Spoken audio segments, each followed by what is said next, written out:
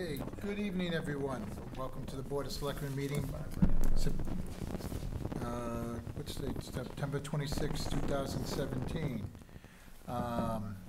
We opened in executive session earlier to discuss strategies with respect to collective bargaining updates by the town manager relative police, fire, and DPW unions, and also to discuss some aspects of the Eversource issues. As per normal, we're going to do the stand and do the Pledge of Allegiance. I pledge allegiance to the flag of the United States of America and to the republic which stands one nation under God, indivisible, with liberty and justice for all. Thank you, everyone. I love that part. Okay, we got a couple. Not going to see our ratings suffer. Oh, I so wanted to get away. I know you did. I know you did. Glad you didn't. There's not enough room up here. It's just, you know, we'll just stay friends. How's that? Okay. My knee wasn't broken. We're going to keep going, people. Okay, public forum. Residents are invited to share ideas, opinions, or ask questions regarding town government. Is there anybody in the audience that would like to come forward? Just come on up. Excuse me. Enter and sign in, please.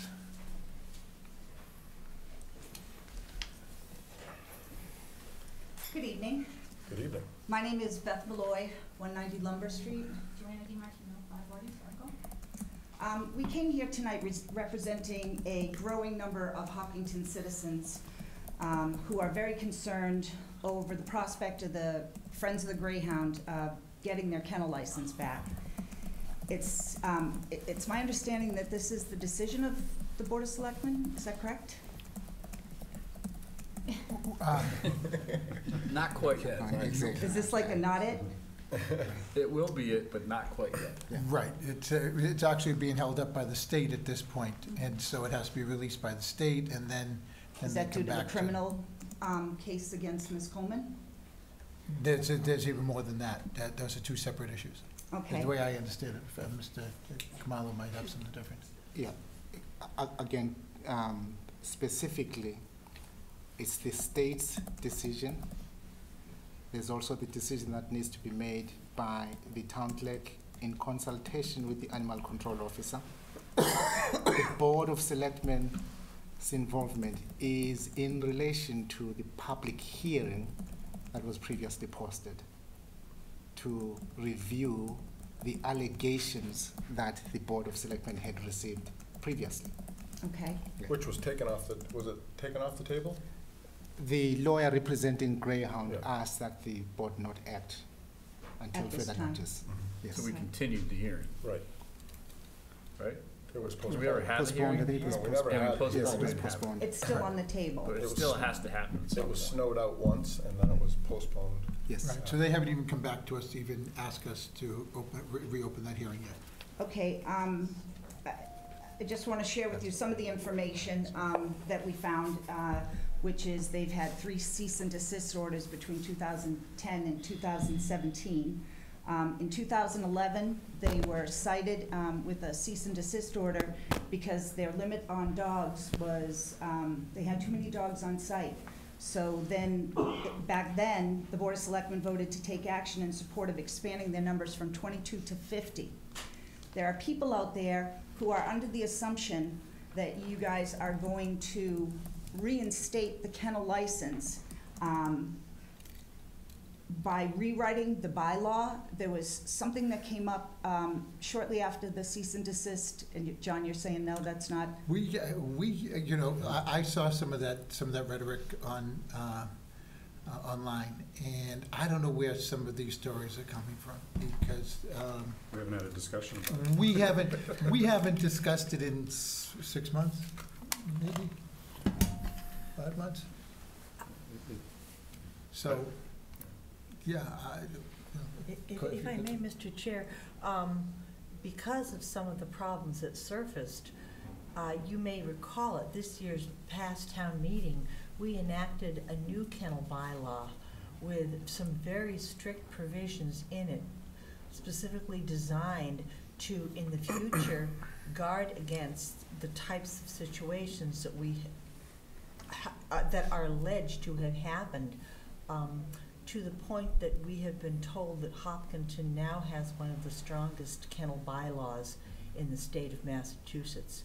So if you were hearing anything about a kennel bylaw, you probably should know that we have enacted a very strong bylaw. It was at the last town meeting.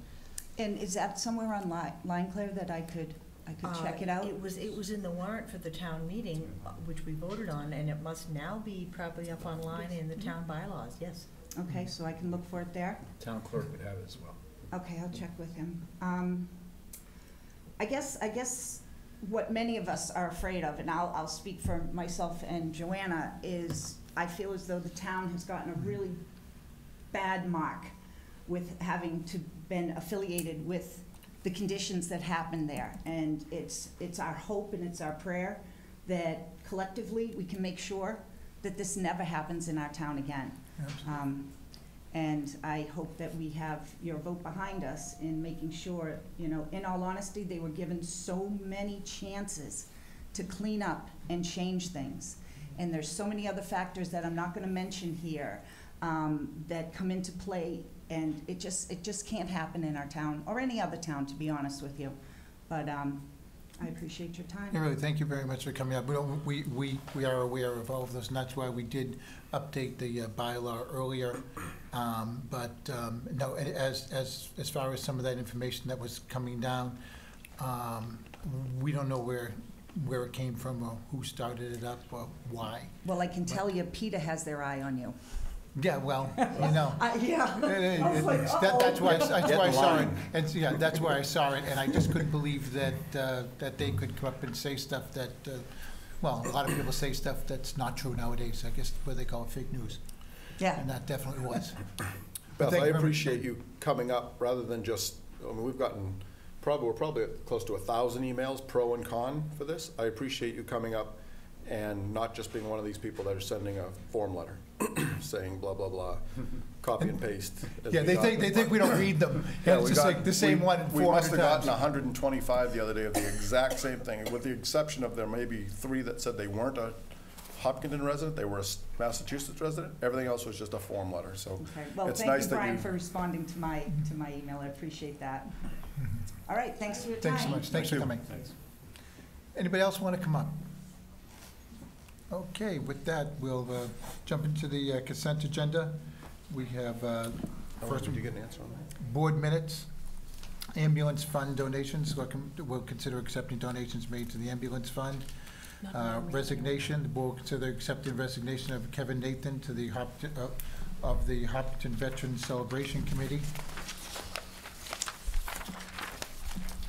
Proclamation, the Board of Selectmen will consider approving a proclamation declaring Columbus Day weekend 2017 as Hopkinton High School Alumni Weekend. Selectmen will congratulate members of the Hopkinton High School class of 1967 on its 50th reunion. Does anybody want to break out any of these? Mr. Chair, item number 4, if we have representatives from the class of 67 here this evening. Are there any here tonight? Okay, I'd like to break Excellent. that out, please. Okay. I would like to break out the resignation of Kevin Nathan, please. Yeah, I was gonna Okay. too. I was gonna actually break them both up. All right. And do you want to break out the ambulance form? I don't. Okay. Thank you for asking them. So, okay, so the chair will entertain a motion for 1 and 2. So moved. Second. All those in favor? Aye. Okay, resignation, Claire. Kevin isn't here tonight, but I just wanted to publicly thank and honor Kevin for his service on the Veterans Celebration Committee. I understand he's moved out of Hopkinton, so of course he can no longer be serving on a Hopkinton board. But Kevin is, I believe, still active duty military, appeared at all of our veterans events in his uniform, honoring our flag, honoring our town. And we were really privileged to have this really fine young man who exemplifies what it is to be proud of America and proud of Hopkinton. And he'll be hard to replace and very missed, but I do want to, again, give a special thank you to Kevin Nathan for his service on the Veterans Celebration Committee, and thank him for his service to our country. And I'd like to piggyback on that by saying, just because he's not in town anymore, I'm on that Veterans Celebration Committee, and he is everything that Claire said. He's enthusiastic, he's energetic, and it's refreshing to see people from his generation, from the very younger generation, take such pride in the veterans and everything that they stand for. So even though he's not going to be officially on the committee, I'm sure that he's still going to be at every event that we have. He's a great kid, a great guy, and you know, it does stink losing a guy like that on the committee. But I'm sure that just because he doesn't live within our zip code, his involvement won't stop, but it will have to stop officially. So thank you, Kevin, for everything that you've done. So, Chair will entertain a motion to approve, to accept the resignation of Kevin Nathan. So moved. Second. All those in favor? Aye. Thank you very much, Kevin. Okay, now the Board of Selectmen will consider approving a proclamation declaring Columbus Day Weekend 2017 as Hopkinton High School Alumni Weekend. Would the members of the class of '67 please come on up?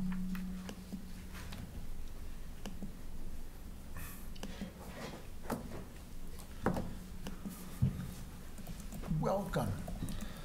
Want to move it up? Yeah, absolutely.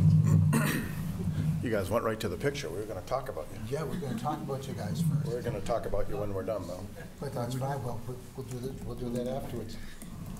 So we have a proclamation here, Town of Hopkinton. We, the Hopkinton Board of Selectmen, Town of Hopkinton, Massachusetts, are pleased to congratulate the Hopkinton High School class of 1967 in Hopkinton, Massachusetts, 1748 on its 50th reunion. The Board of Selectmen wishes to congratulate the members of the Hopkinton High School class of 1967 on this special occasion and declare Columbus Day Weekend of 2017 as Hopkinton High School Alumni Weekend. Signed under our hand and the seal of the 26th day of September, John Catino, Chair, Claire Wright, Vice Chair, Todd Sestari, Brian Herr, and Brendan Tedstone.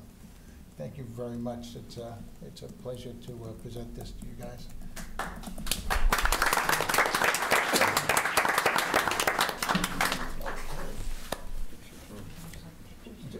Actually, I'd like to come around. Yeah, let's go. Let's head out this way. Yes, just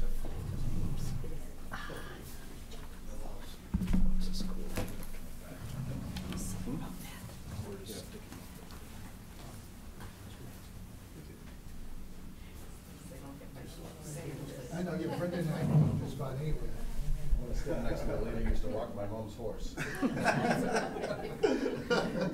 right, everyone look at here, smiling. Oh, yes, it's fantastic. Thank you. Have a great weekend. That'll be a lot of fun.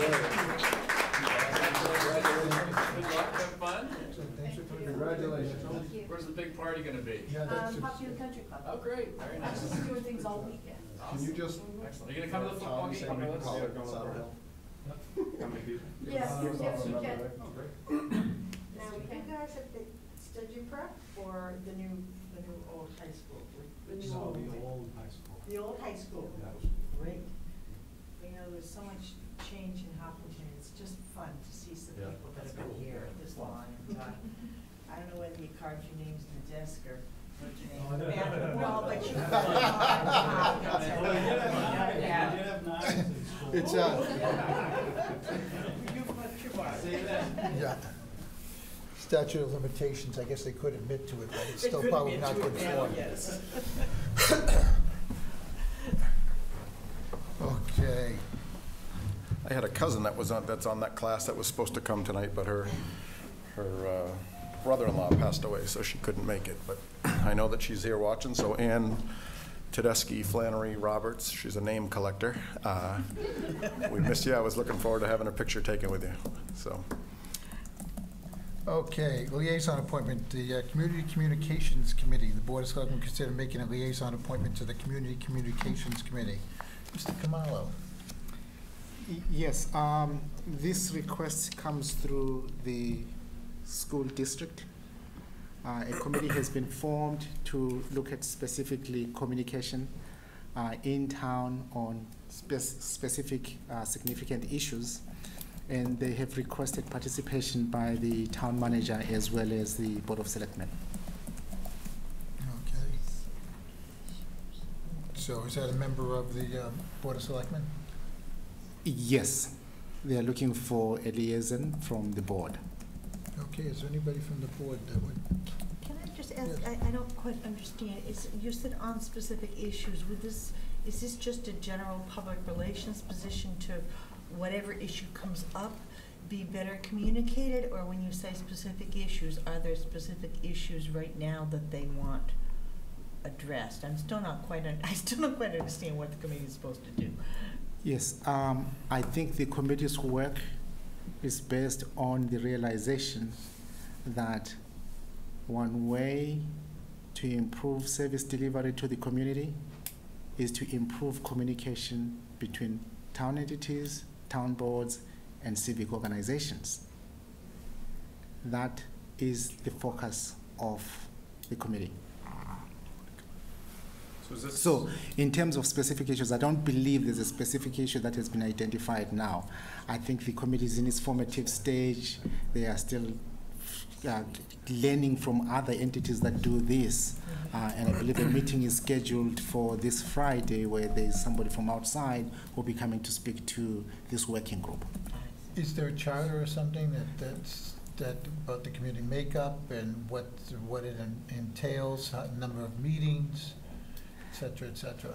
At this point, the committee, I believe, is still in the formative stages. There is no specific detailed charge. What we received was a one-liner highlighting what we just covered now. Yeah. So this is being formed by the school committee, or no?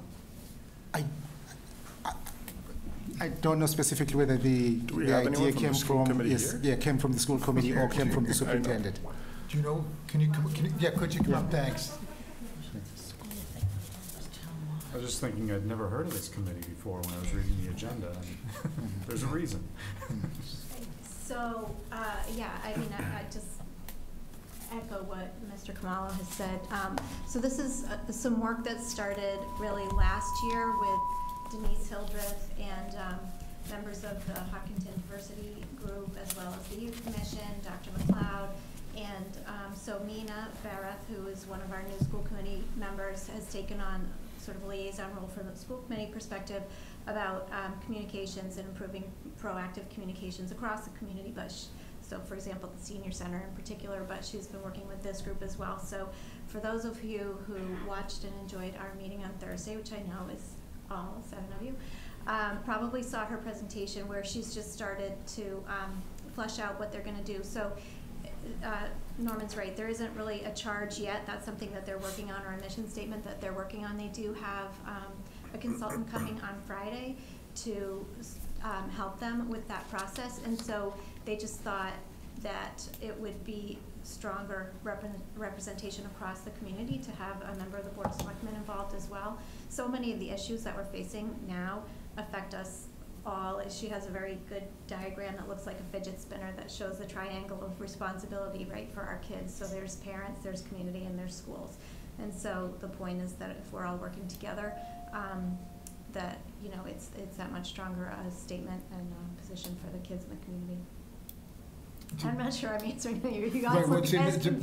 My confusion is that they're trying to form a committee and have a member of the Board of Selectmen on there to make it more substantive.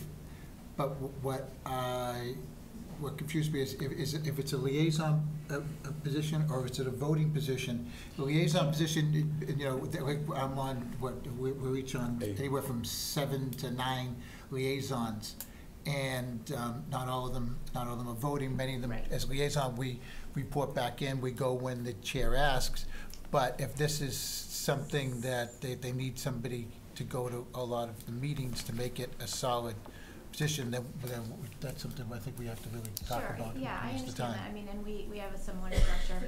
So Right. this isn't a subcommittee of the school committee. They're not voting members, to my knowledge. It's not a committee that's, you know, taking formal action on things. It's just, I think, a kind of a coalition being built across the community.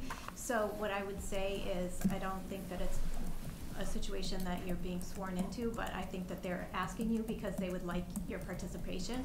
So as opposed to one that maybe you monitor and don't have to attend, I think they're hoping that somebody will be available. Does that fit with what your thought was, Norman? Based on your conversation? Yes, and in fact, what a better way to begin a process for improving communication than getting everybody to participate early in the process. And I think that's the opportunity that's being presented to the board now. And this would be year one of a multi-year traditional process where we all, whoever's on this committee is going to gather regularly, right? And they started this work last year, so you may remember there were several, at least two forums around diversity in the community that were hosted by this group of people.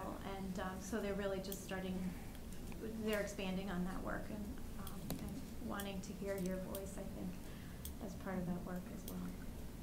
Are there resident members of the committee as well that are appointed? I believe that, so I'm not on that committee, but what I remember is that there's a school committee member, there is the chair of the youth commission, there's Denise Hildreth, there's Kathy McLeod, there's one or two people from the PTA, and beyond that, I can't answer your question. Yeah, actually, I'd like to table this one until next meeting, only because I want to see who does the appointing, what's going on, you know, and just to get a little more information on it, if me personally. Yeah. Suggestion, just building upon that, with your permission, Mr. Chair, perhaps you and I attend the meeting and find out. Okay. On Friday, and then we'll report to the I think it's at the board. 11. Yeah. Does that sound right? We need to add some bureaucracy onto this before we can make a Yes, decision. yeah.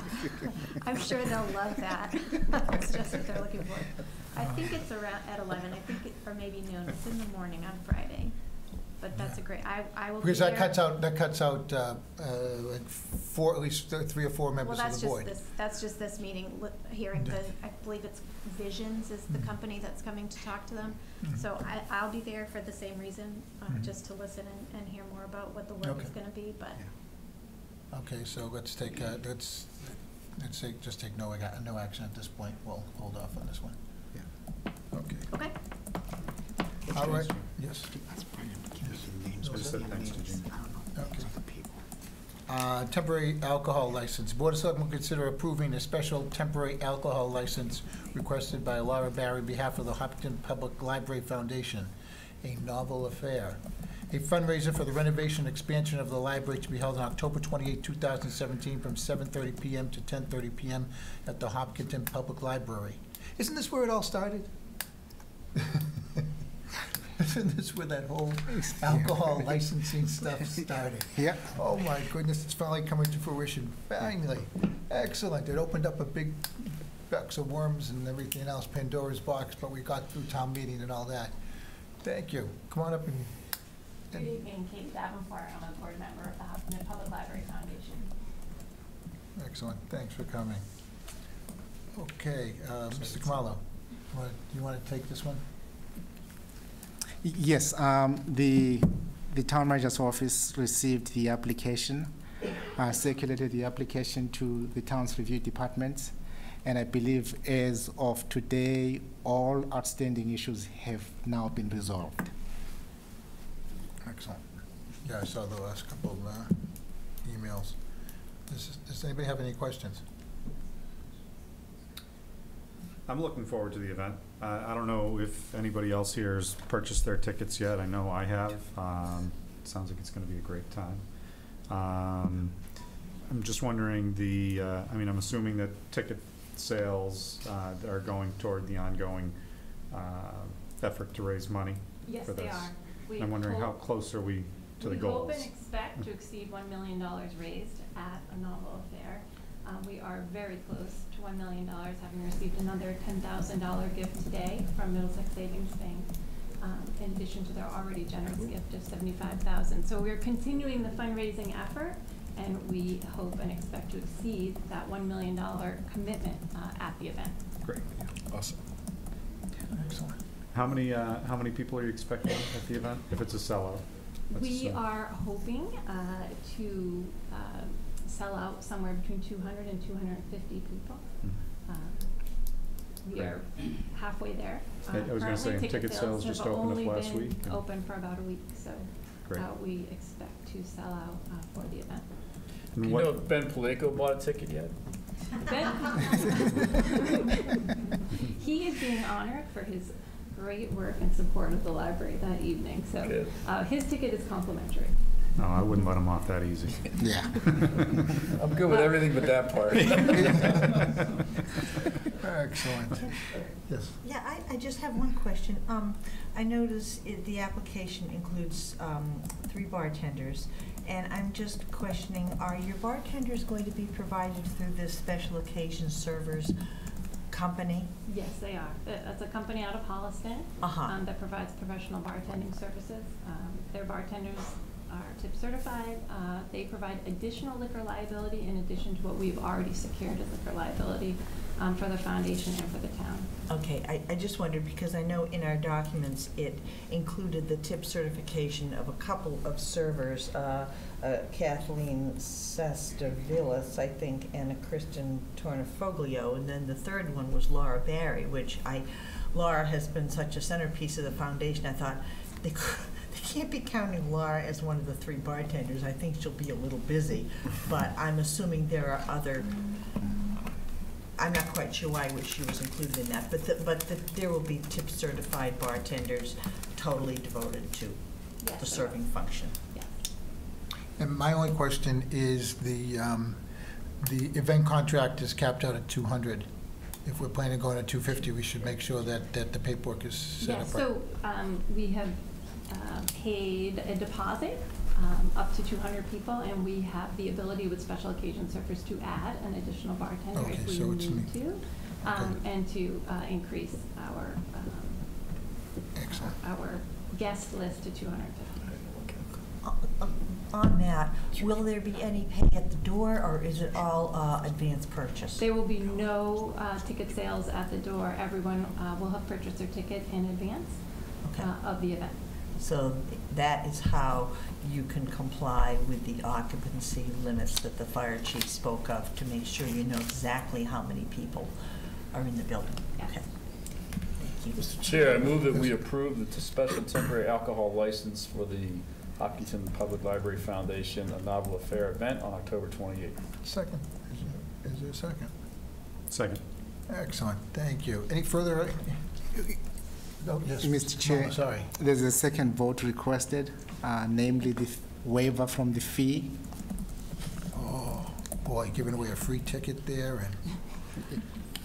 A fee for the special license? Yes. My motion includes a waiver for the fee of the license, for the license. Second.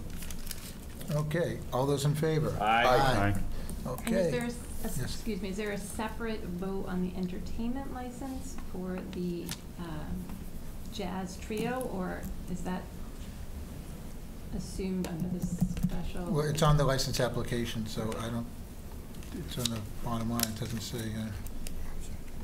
I suggest, have a yes Mr. Chair, vote? that there be a separate vote, just in case.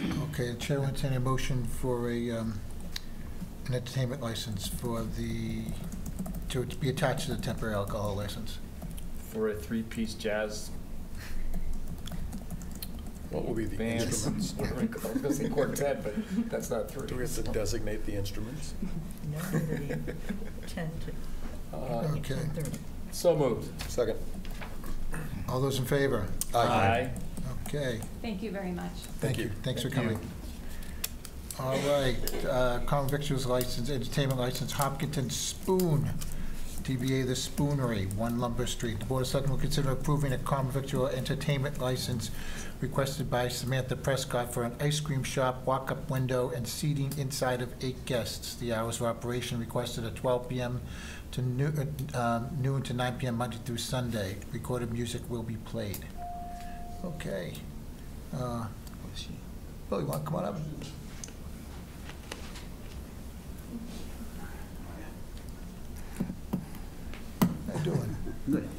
Bill. Excellent. Hey, Bill.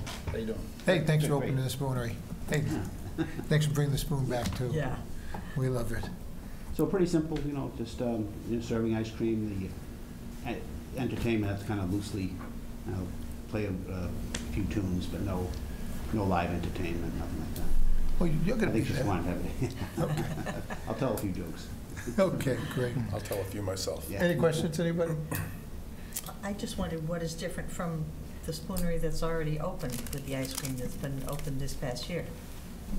This is an administrative request. It came to our attention that the board had not acted on the common vic license. Understood. Well, in that case, I have no questions. I say bring on the ice cream. All right. Okay, the chair will entertain a motion to approve the license for the spoonery. So moved. Second. Thank All you very those in much. favor? Thank you. Excellent. Thanks for coming, Bill. See you, Bill. Okay, volunteer recognition. The Board of Selectmen will recognize the contributions and volunteer service of the members of the Charter Review Committee. Pam Wexlax, Rick Flannery, Michelle Murdoch, Jean Birchman, our own Todd Sestari, Kurt Cooprider, and Beth Herlihy. Everybody, come on up.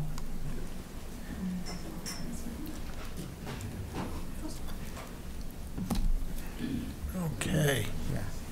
And Mr. Chair, yeah. With, yes. With your permission, I'm respectfully asking that we ask Mr. Bob Levinson to introduce the recipients. Bob, Yeah, come on up. who's this guy? I've seen him around. Hey, Bob. Yeah. I want to thank Mr. Kamal and Ms. Lazarus for their efforts in getting this off the ground.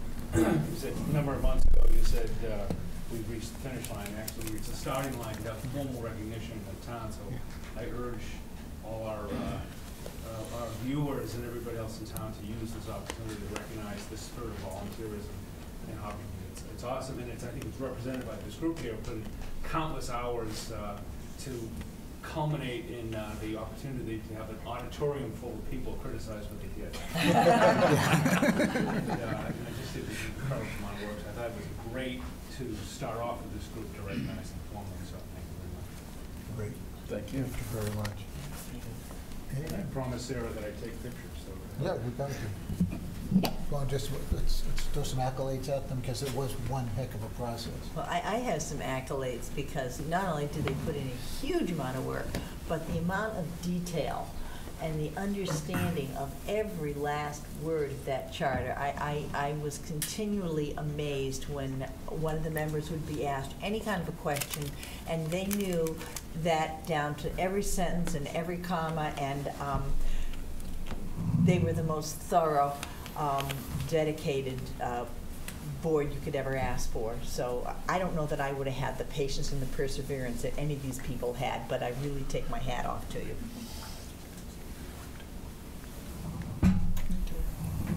All right. So, what do you want to do? Let's go around. So can I just make, Yes. this is rather awkward. Can I make a comment? Yes. Should I sit while I Oh, maybe you want do to. the mic here? So change is never easy. And change in Hopkinton is never easy, times two, right? We've seen that many times in many different things we've all been involved in. But I thought the change that you folks brought forward to the town to consider, the changes you brought forward and the way you did it was really well done. Change is hard no matter what it is. But the way you guys managed the change process and worked everybody through and walked everybody through, the things you were considering, I was really impressed with it. And I was surprised that there wasn't a bigger fuss over some of the stuff that went through. But I think it's all really good. The article was great. Everything that went through at the town meeting went really well. But the change you brought about was good, and the way you did it was great. So thank you for your time. I know it took a lot of time, an awful lot of patience, and a lot of good listening skills. And I think the community's better off because of it. So thank you very much. Anything? Okay, let's go up. I'll just add that. Oh, here we go. Going into this process, I was going to really point out that the way the charter's written up, It's that when a review needs to be done at least once every 10 years. There was nothing limiting us, it's saying that we couldn't do it more than once every 10 years. After going through it, we know why we only go through it every 10 years. It was a great piece of work. It was a beautiful. Last 10 years. Thank you very much. Thank you, Steve, as always. Thank you, Michelle. Thank you, Beth. Great to see you. Thanks for all your help. Thanks for your great job. Good job. Thank you. Thank you very much. Like graduation, right? We got some young flanneries here. We got some young flanneries. They went to a couple meetings. Yep. They did. Thank you. Couple of future police chiefs. So this one's gonna be given, I know these little guys weren't around when you were promoted throughout the police department for penning and things like that, so it probably would mean a lot for you to have your little guys to come up and hand you your.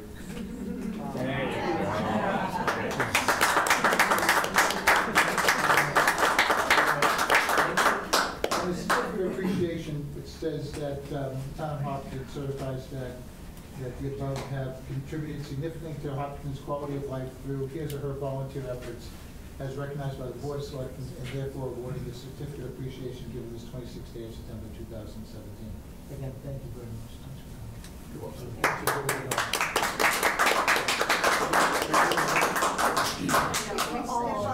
So backed up. Please, the camera's only so big. I'm sorry. You should be in the front. So busy. Ellie, this way. It's like the first day of school. I know. Well, guys, you got a couple? Yeah. Thank you. Thank you. Thank you. Thanks again. Thanks, everyone.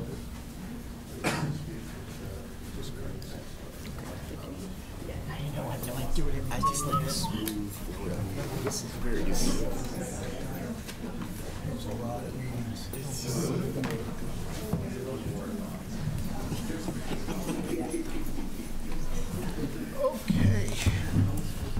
Oh, my. Always. Vote of confidence, Brendan. Get you back. So moved. Okay, next one. We've had this one a few times. 110 Grill, Hopton LLC, change of manager for the general on-premise all-alcohol restaurant. They're not here. And they're not here? Okay, the Board of Selectmen will consider approving a change of manager for 110 Grill, 1 Lumber Street, requested by Kevin Erickson. The change of manager from Michael Spots, the current manager, to Gene A. Ryan Jr. is being requested due to the current manager being promoted to a new location. The required tip certification course to be taken by Mr. Ryan is scheduled for 10/4/17. What does that mean, that going to a new location is a promotion? Maybe he's going from a general manager to a Regional manager. double general manager. Robert's got a bunch of restaurants now. Yeah, he's doing very well. Okay. Claire, I see you have a question. Well, the only thing I noticed, and this is just tiny, tiny little detail, is one of the forms here is an entertainment license application, which was signed but left blank, so I suspect we can probably move ahead with things, but I would like just for the purposes of a complete application, that should probably be filled out. I think it just refers to, no nudity, no live dancing or whatever, but might ask the applicant to go back and just complete that as a matter of record. I think all they have is televisions going, correct? Yeah, no, I just, if there's an application and someone signed it, you shouldn't just sign a blank page. You should fill it out and say no on the questions, but it should be completed just for a complete record. But that doesn't need to hold anything up. That's just a detail I'm pointing out. You okay with that, Mr. Kamala? Yes. Okay, so the chair will entertain a motion to approve the change of manager for 110 Grill. So moved. Do we have a second? Second. Okay, any further discussion? So where is the applicant? This I one. can't remember the last time we approved a change of manager without meeting the The manager. applicant. Yeah. I love the 110 Grill and Robert Walker, the owner, but we have a process, I think, that typically requires that they be here, correct? I think we should follow that past practice. Okay, so you want to table this one until the next meeting? Yes. Then he's not passing the tips until 10/4 anyway, so. Next week, When's our next meeting? next week. 10-3? So we can put it on for 10/3, right? But I do think it'd be nice to meet the new manager, Okay. right? We'll put this one. Yes. Does the motion need to be withdrawn? Do we have to withdraw that? Yes, please. Okay. Withdrawing that? So withdraw the second, withdraw the motion. Okay. I withdraw the motion. I withdraw the second. All right, then we'll move on to the Marathon Elementary School update. Board of Selectmen will hear an update on the Marathon Elementary School construction. How you doing? Thank you. Gentlemen? Hello, thank you, Mr. Chairman. With me, my name is Joe Markey, Chair of the Elementary School Building Committee. Honored to be here tonight to give you an update on our construction progress. Joining me here is Bob Tucker. Bob is the on-site construction manager. He works for us. He's the owner's project manager at Compass. I also want to extend our thanks to Colin Tonio, who's been a great construction partner for us, and DRA, who remains our design architect.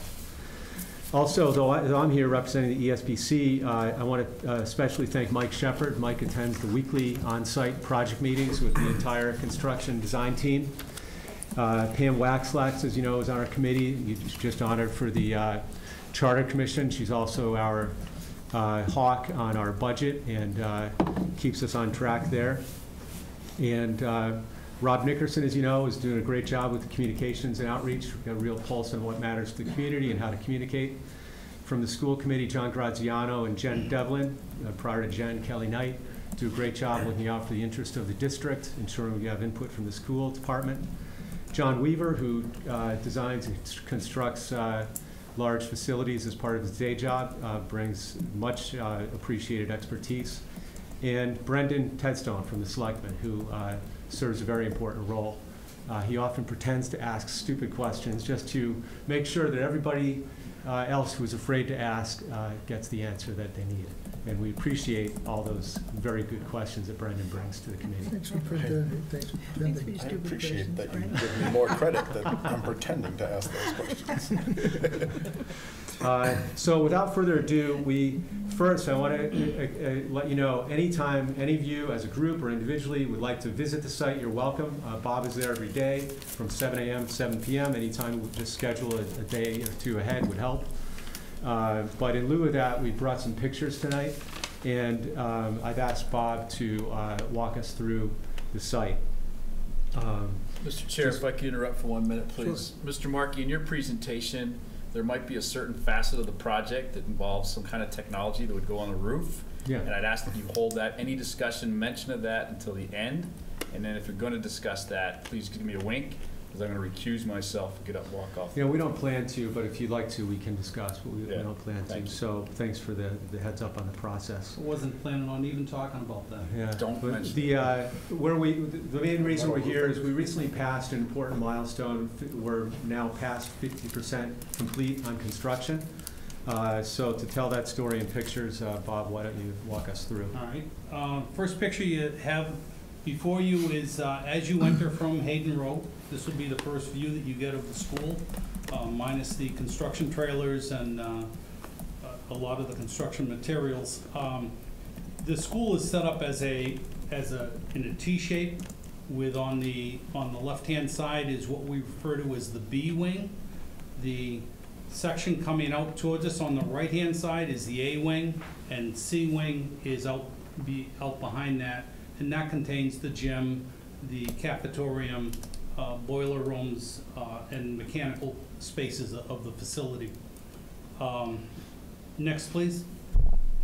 Here we are looking at the A wing, looking northward towards the gymnasium.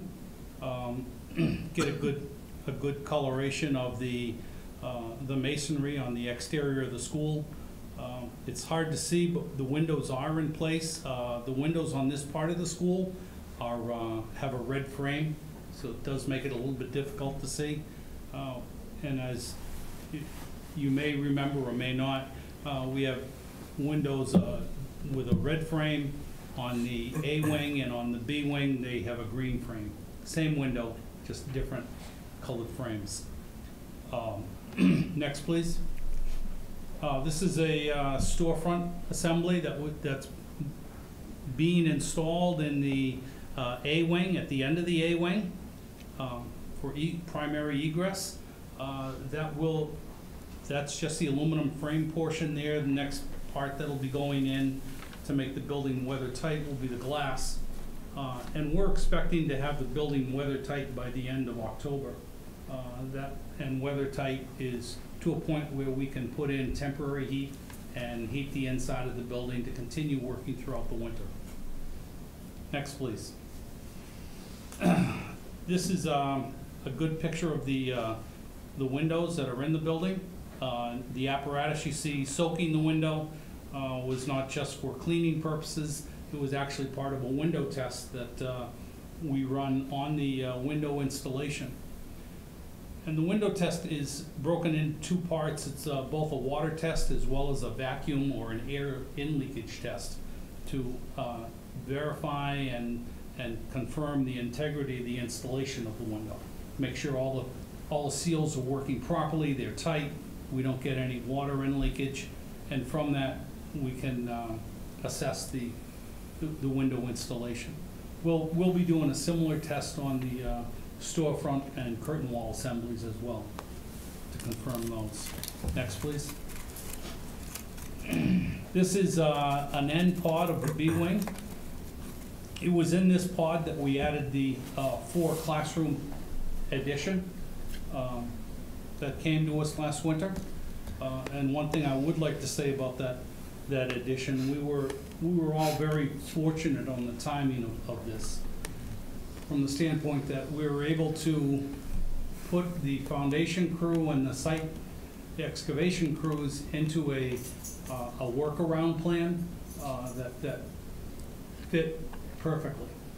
So it ended up we weren't digging extra foundation ditches, we weren't pouring concrete or setting rebar that we had to take out and throw away. We did it so that we were able to stop at a good spot. We were able to get these crews to work on interior footings and foundation work, and then once we had the okay, within a day we were right on track, finishing off the foundation work. So it was really a seamless addition to the overall construction of the building. This is, some of you may have seen about a 17,000 cubic yard mound that we had out in the property separating the school from the EMC park. That was a picture of what was left of it at the beginning of the week. And at this point we're preparing that playing field area and hope to be laying sod by the end of this week or the first of next week. So we're coming right along well. This is one of the bioretention ponds. As you can see, we had hydro-seeded along the edges of it. That grass is sprouting up just as nice as can be. They may even have to mow it this year, which I would love to see. But part of this was to get these grass areas established early so that when school does open, they'll be that much stronger and ready for use. Here's another shot of along the entranceway coming in. We've been installing granite curbing over the last couple of weeks, and we'll be continuing that for the next week or so. Some of the rocks that you see along the edge of the curb are from the original stone walls that crisscross the property. That's a typical classroom. This happens to be in the A wing. Drywall is all installed. No mud. You can see the ductwork has started to be installed in the ceiling space. Next. And this is an adjacent classroom, same area. The walls are all mudded out. the ductwork and the piping that's insulated there has all been tested before we allow them to install insulation. So they've installed insulation, and to take that picture to today, all those walls have been sanded, and we're actually getting ready to have a backlog of area to start painting. So the building is coming along very nicely. This is the hallway in the A wing on the second floor. Just normal construction activities going on in here. Some more of the upper space, the ductwork and piping that fill the upper space. This is an electric room in the A wing. It's a sub-panel area for control of the power usages needs in the A wing. This is your boiler room. Boilers are in place, covered in plastic. Circulating pumps for both hot and cold water are all in place. The drive mechanisms for those pumps are all hanging on the walls. Next step in that area will be to start piping that out and going forward. This is the second floor of the foyer area, the main entry. Still obviously a lot of drywall that needs to be done.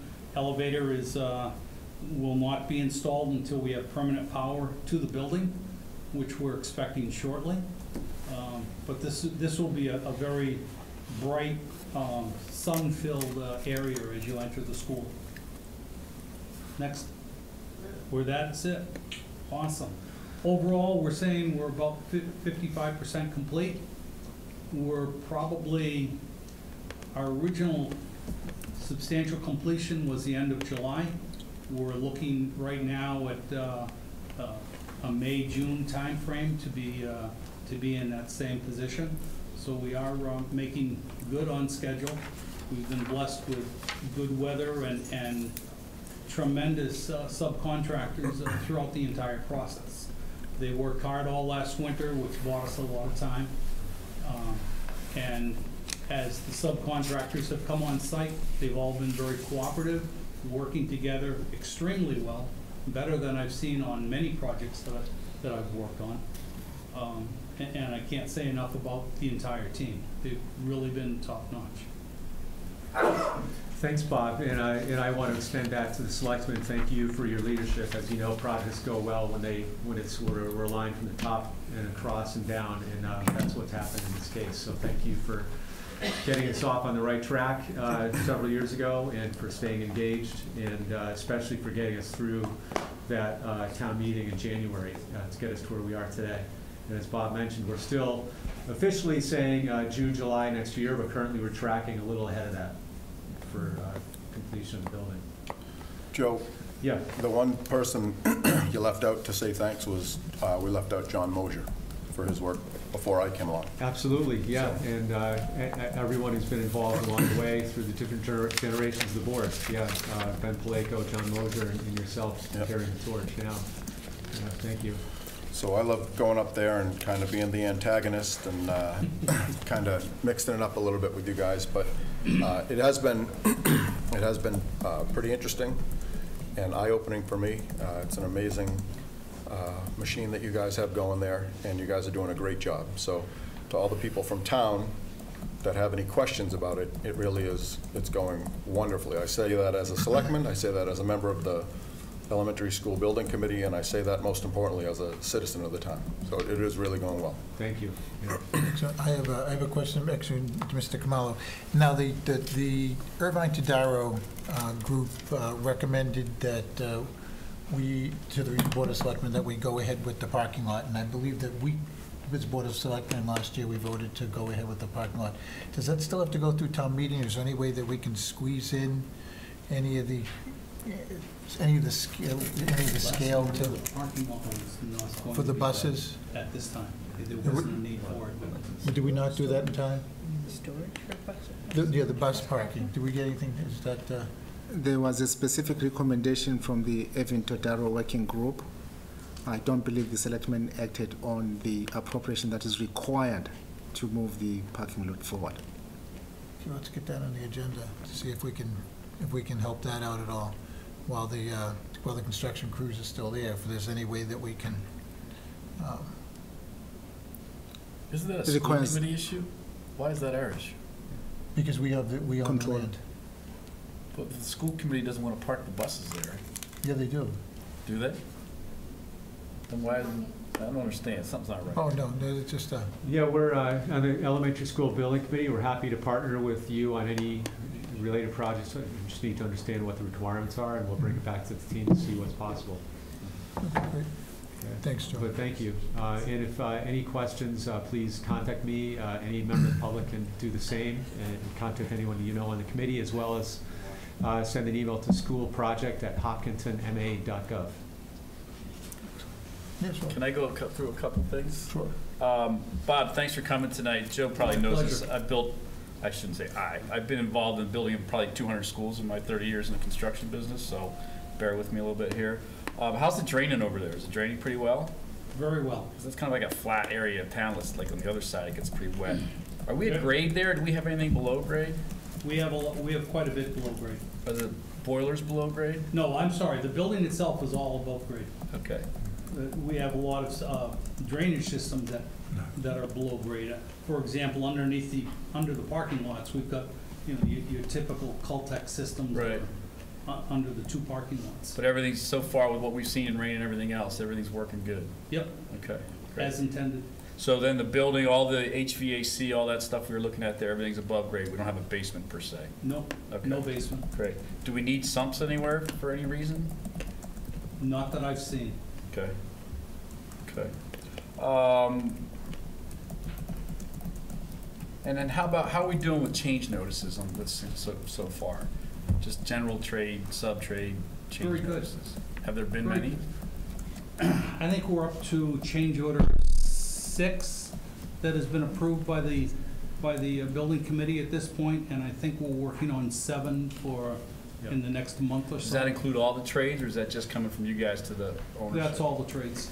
Total When we put 7. together a change order, it represents all of the trades Got on it. site.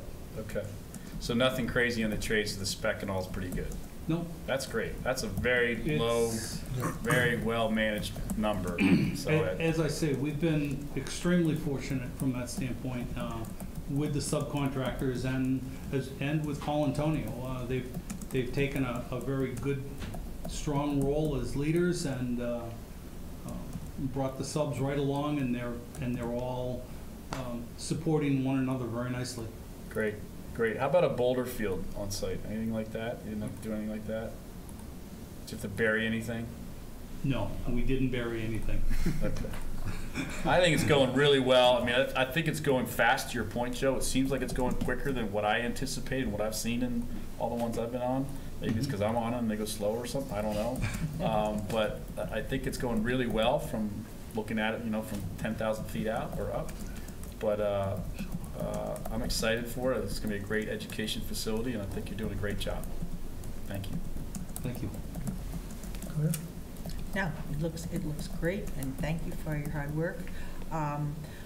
While I have Joe right here, I'm going to ask you just one question, and I don't know if this is in your purview or not, because your focus has been on the actual building. So this may not be details but I wondered about the actual move, when the move process happens from Center School.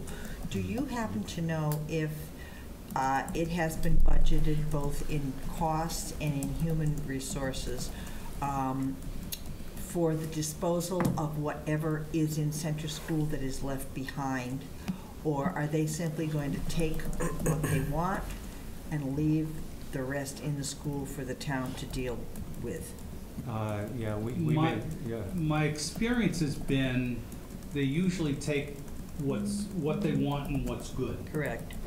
And normally teachers and administration are, establish a list of here's what we have for that's coming in new, and then if you have something that needs to be added to it that's good, then fine. If it's not good, it would stay behind.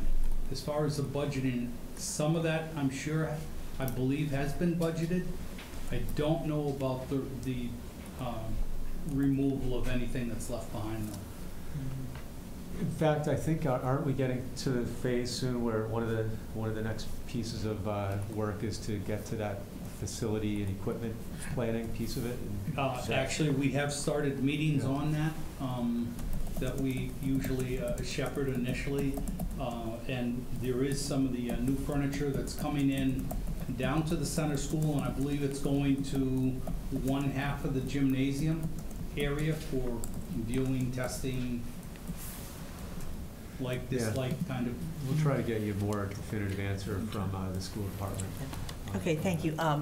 Just because as we begin to look at repurposing the center school, that is a question that we'll need to know. Is this an expense the town is going to have to assume, or whether disposal of unwanted furniture and various things in the center school has been included as part of the process? So if you can find out anything, we'll would find appreciate out. it. I'll raise a question in the morning, it is what I can do, but, and I don't know.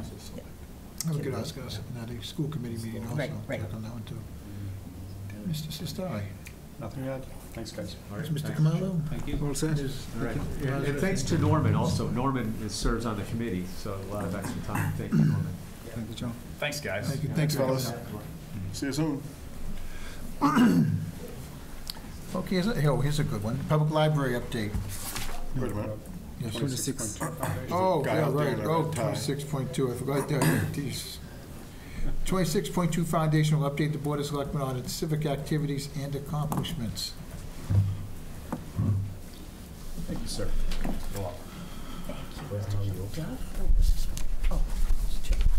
Look at all this stuff. I like that lapel pin, sir. It's very nice. Thank you. Mr. Joe, did you see Sinead yesterday? Did I see who? Sinead at the race? No. I was running around, taking pictures, counting how many times we could see people on the course. That's what you do at races, is you run around. Yeah, exactly. Practice Mr. what you Kilduff. Yes, sir. Welcome. Thanks Thank you. for coming, bringing us this update. Oh, beautiful, you've got it up on the screen. I very appreciative of the fact that we could find the time to do this. I understand what your schedules are like, and I appreciate you being flexible to fit these updates in on pretty much an annual basis now. I think Hopkins' relationship to the marathon, you might be shocked, and I'm about ready to say this, but might be in a bit of a rut. And if nothing else, a little complacent. And by that I mean there's a tremendous opportunity still for this community as it relates to the marathon, because the Boston Marathon really presents a platform for us to communicate and really brand our community. It's phenomenal. So I want to just go through some of these slides quickly. You have in front of you a document that spells out the mission of the foundation. We've been through that before. And then the next slide really talks about how we really do our programming and how we take advantage of opportunities and where our focus is. But one of the things we've learned is that we have the potential to impact the sport of marathoning and the brand of this community, both not just locally, but regionally, nationally, and internationally. And I think through the programs that we'll go through pretty quickly, I think we can prove that. This is one of the things that became apparent about 3 weeks ago when Chairman Catino arranged for a meeting with the Boston Athletic Association officials, the chairman of the Hopkins Marathon Committee, and the 26.2 Foundation. I've been involved in the marathon since 1980, and I can honestly tell you it's one of the best meetings related to the marathon I've ever participated in. It gave us an opportunity to talk about local projects like the Downtown Corridor Project and some of the other building operations that are going on in the community. The BAA obviously is concerned about the main street. But once we covered that, the subject turned to a much more broader discussion about what could be. And that's what became encouraging. But if you look, you know, I'm fond of saying that there's more to the marathon than running 26.2 miles. We know that in this community, in large part because of the work of the public safety people in the marathon committee. But as you start to put the pieces together, it gets much bigger. And there are two can I just go back one, Mike? There are two elements on the bottom, partners in the growing global network. That becomes our potential, I think. But let me give you a quick snapshot of what we're doing this quarter, where we're spending our time and energy. We're a nonprofit 501c3. We have an annual meeting that we have to conduct. We'll do that. I'm very excited. I know Brian was there yesterday. The first phase of the cross-country course that you all endorsed a year ago is now complete. The middle school ran their competition there yesterday. There were two things that were really exciting for me. One, as a spectator, you could see the students 6 times during the race. And the more exciting and heartwarming part was part of the course runs by some of the athletic fields down below. And it was, I think, a JV soccer team stopped what they were doing to cheer on their classmates. That's one of the reasons we wanted to do a cross-country course behind that high school. So the collaboration and cooperation between the coaches is really phenomenal. I don't know, Brian, how many people would you say were there adults, parents? There had to be a couple hundred. I mean, there was at least 100 runners, so maybe 300 or 400 parents. I mean, it was great. It was a great day. It's pretty really phenomenal. Cool. Hot, but it was great. Last spring, this community not only extended a welcome, but was extremely helpful to Catherine Switzer. She's coming to town in October for the sole purpose of thanking the community for the kind of support that we gave her. You'll be hearing more about that. The Bobby Gibbs sculpture is something that we've launched. Bobby is the first woman to run the Boston Marathon. She is a sculptor.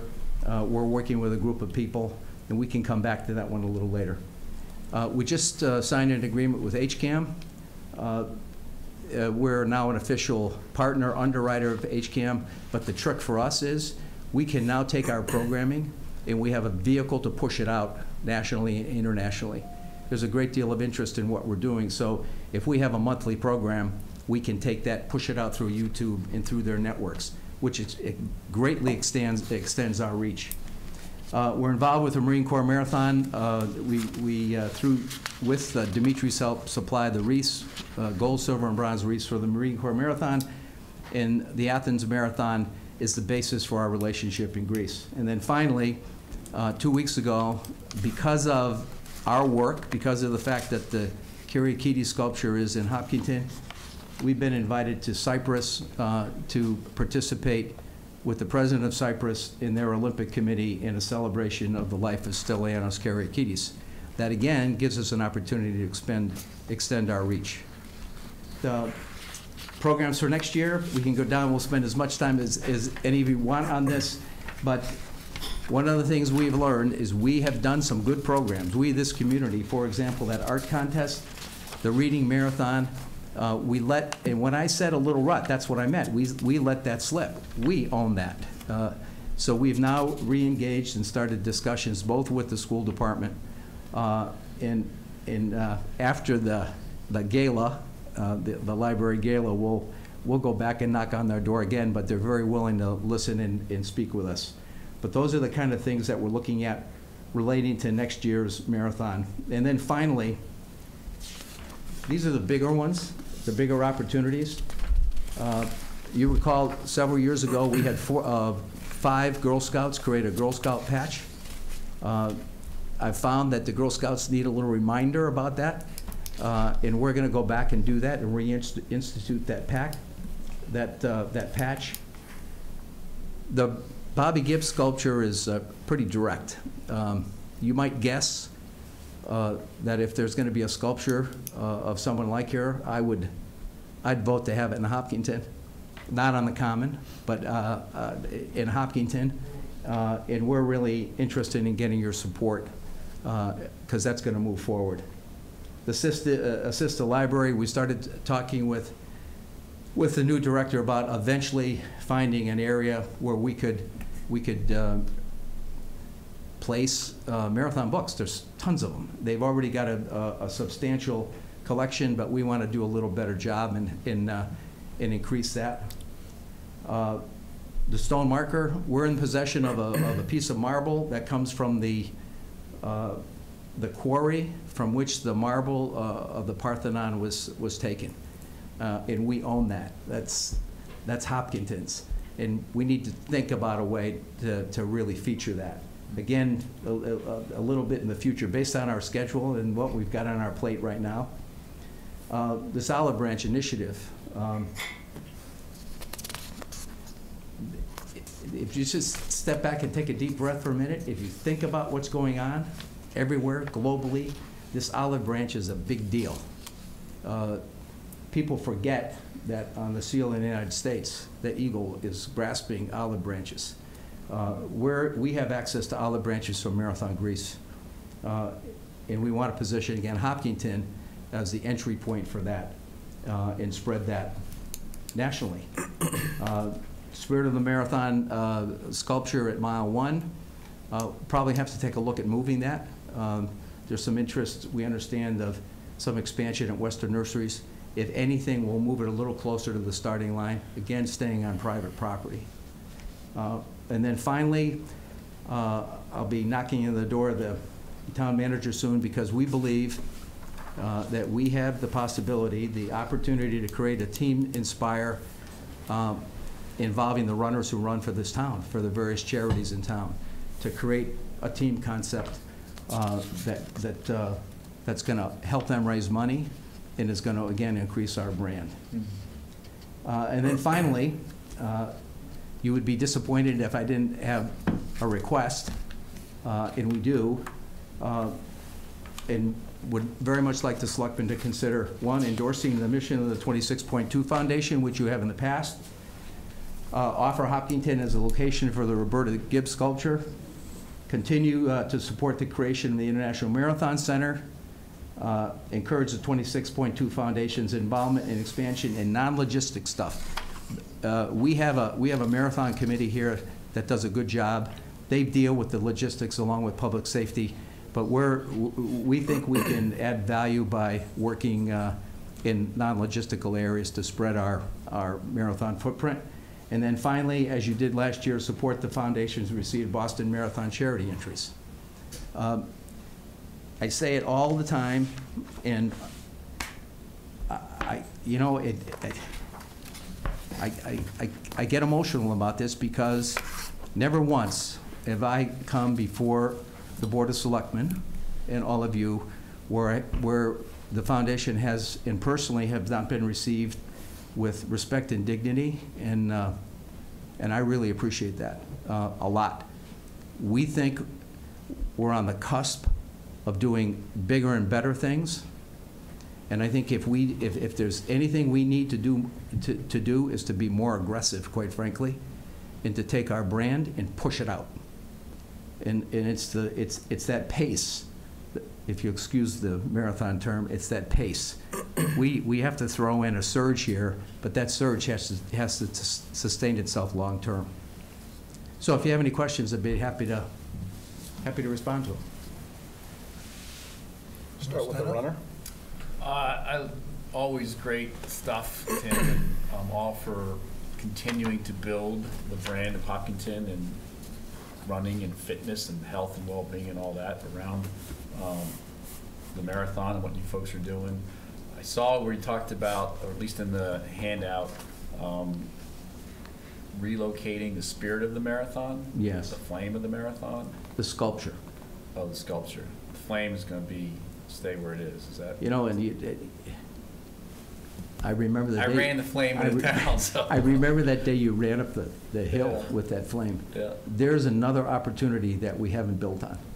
That's something that was very positive for our community, and we need to find a way to build on that. That's just one little item that we've kind of just got a little complacent about, Brian. Yeah. Okay. I think it's great stuff, and I really appreciate the work of like all the folks on 26.2. I really like the idea of combining the charity runners into another sort of entity as well to help them, to encourage them, and that would be neat. I can see a couple of the charities saying, "What are you doing?" and all, but we can do our own little thing. They still do their thing with the charity. So When we walked out of that meeting 3 weeks ago, I think you'll attest to this. There was a different attitude, a greater sense of collaboration. There was let's move forward. And out of the mouths of the BAA leadership was their commitment to help us. And it hasn't been quite that clear in the past, but it is now. yeah, no, it's great. I'm having dinner with Tom Grilk in a couple weeks, just he and I, to catch up and talk about my leg and everything else. Nothing sort of town related per se. So I'll let you know how that goes too. Well, that's the kind of stuff that's helpful. After that meeting, they really understood it was a collaboration, that it wasn't just that we're the starting line and that's it. That they realized that we want to help them grow and grow the brand, and at the same time growing the town's brand as the starting line. That we bring a lot more than just the paint on the road. And we had some collaborative issues that we talked about, as expanding the starting line to maybe over onto Marathon Way there. So, because people were always trying to take pictures, yet they're darting out in the middle of Main Street in order to take the picture. But if we could have another spot, and so it's small things like that help their brand, but it also helps the town brand. And so they really understand that we're really trying to work with them, but we need them to work with us. Well, I've had the privilege to know Mr. Kilduff probably before he started getting into the marathon. I knew him when he was just cool because he rode with Bob Lobel at the start of the marathon. He's still cool. So he's pretty cool. Bob Lobel I'm talking about. So was I. So the one thing that I get out of this, Tim's created this 26.2 foundation. Tim has been as passionate about the marathon, not just the marathon, but the marathon including Hopkinton, and making sure that Hopkinton is one of the first things people think about when they say the marathon, for 40 years. I don't know many people that are that passionate about one thing for 40 years. And it's refreshing to sit there and to listen to him talk about this like he's a kid on Christmas Day, talking about, all these things that he's talking about, saying, I really want, take no offense to this. Most guys at your age are starting to wind it down. And here he is, he's trying to start everything up and getting it rolling again. And it's really refreshing to see the passion of it. The views of Selectman Ted Stone do not represent that of the board. Yeah, we understand the that. Citizens of Hopkinton, thank you for this. So it's just, I back you 100% as a selectman and as a person from town. Always have. And it's nice to see you, and thank you. I don't know if you get enough people to say thank you for all the work that you've done over the last 40 years for the marathon and for the town. And just seeing all these things that you're doing here, the passion just exudes out of you, and it's not lost on me. And thank you very much for doing it, and You're welcome. I'll get your back. Clear. Sorry about the old comment. Not really that sorry, though. Brenda, if I might for a minute, I cut my teeth on the marathon through guys like Ernie Fecto, Harold Rathburn, and Tom Brown. And the Brown, the lineage of the Browns, so that's where all that comes from. Yep. They did the same thing. Yep. You got to find someone in marathon talk to pass the torch to Yes, you're find right. someone to You're right. carry your passion along for the next 40. Thank you. It's hard to top Brendan's remarks because you just said that so succinctly and sincerely, but we call it the 26.2 Foundation, but the heart and soul of it is Tim Kilduff and how hard you've worked. And I think back just over recent years, the number of achievements, accomplishments, international recognition that you personally have worked so hard to bring to Hopkinton in the name of the 26.2 Foundation. But it's been your hard work and your passion. And, you know, I think you alone have been responsible for bringing the marathon to be more for Hopkinton than just one day. That is a tremendous event, but you know, we are so much more than a host community, and you have really brought the spirit of the marathon and what it represents to this town. You live that spirit. You work tirelessly to promote Hopkinton and to you are really the face of the marathon for Hopkinton in so many ways, Tim. And I just can't tell you how much I admire your level of energy and your commitment to marathon and to this town. And certainly I'm sure this board will be delighted to continue the support that we have voted consistently for the 26.2 Foundation. Not many communities are as fortunate to have such a wonderful advocate. Mrs. Story. Yeah, he does all right. That's, you know, this is really nice. I appreciate it, but you know, I get it. So you're off the hook. No, I mean, I think all the major points have been hit, but you know, it's true. You just work tirelessly toward this stuff, and you know, I know for a fact that, well, this is the type of meeting that Tim likes in terms of trying to drive things forward. He's really not the kind of guy who wants to be on TV. He doesn't want his name in print. He just wants to get results. And you know, he's fighting for recognition for the town of Hopkinton and what we add to this great event every year. And he's trying to make that better as well. And he's trying to help Hopkinton make it better. So you know, your efforts, they aren't overlooked. You know, we appreciate them. You know, as Brendan was saying, you know, he keeps going and going. You know, he's the ever-ready bunny of the marathon, right? Or Energizer. Thank you. Energizer. Yeah, thank you. Product placement. That's right. But you know, thanks, Tim. And You're welcome. Mr. Chair, if we're ready for a motion, I'd like to move that the board support the requests of the 26.2 Foundation as listed on our handout. I'd second that. Okay, further discussion? So that's the endorsement of the mission, offering Hopkinton as a location somewhere. We got to figure that out. Bobby Gibbs sculpture or statue. Yes, sir. Continuing to support the creation of an International Marathon Center. We've already done that, I think, individually, but happy to do that again. Encourage 26.2's involvement and expansion of the non-logistic aspects of Hopkinton's marathon footprint, and support the Foundation's receipt of the Boston Marathon charity entries once you sort of figure out how to, oh no, that's on the entries things, that's not that other team thing. No. Yeah, I think these are all great, and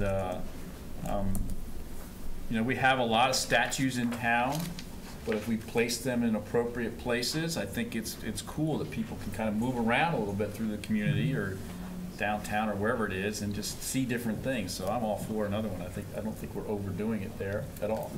I've heard that in the past a little bit. If we put them all in the same 3-foot square, Won't yeah, work. we would. But I think as long as we take a look at different locations, it's great. Yeah, you know, and I know that Tom, Tim's work is working because Tim Groke was just coming back from London and when we had our meeting, and he said that people were asking him about Hopkinton when he was in London. And so, you know, it works. You're getting the message out there, and this is absolutely. I think this is easy to pass. So, if there's no more discussion, all those in favor? Aye. Okay. Tim, the only other thing I'd like to ask is if next time we could discuss the Marathon Center, because I hear some things move through Concom and everything else. We might be able to start discussing, you might be able to start discussion with the town manager and see if we can get something else moving. We'd be happy to do that as soon as the board would like. Sooner the better. What would our role be in that, though? Isn't that Concom and planning, and what do we have to do? What would we need to do yet? You know, one of to be honest with you, the difficult part for me personally is I am so invested here, and yet we've got this great idea, this vision, and I can't get out of my head that it ought to be in Hopkinton. You know, so somebody wants it somewhere else. Well, there are people that are interested in that, yeah. And so it's a very easy conflict to me to straighten out. I don't have to think much about that. But the more support that we get from the community, and in particular this board, to endorse this idea, the better off we are. And we need to pick up, I said before, the pace. The pace is too slow. So we have endorsed it in the past, right? Mm-hmm. And I thought we were going into kind of a planning, conceptual plan, siting. And we have that, Brian, and we'd be happy to come back in and spend 10 minutes and lay that out for you. Yeah, sooner the better. That's got to be in Hopkinton. Yeah, I think that would be something we want to see. Think it should be in Hopkinton? Yeah, because you need somewhere to put it, right? Yes. So that's where we come in place. Yes. Got it. Okay. Right. Excellent. So we'll put that on a future agenda item. Thank you, Mr. Kilduff. Thank you very much. Thank you very much. Keep up your pace. Yeah. It's a little late, buddy. Time for bed. Okay. Now we go to the public library update.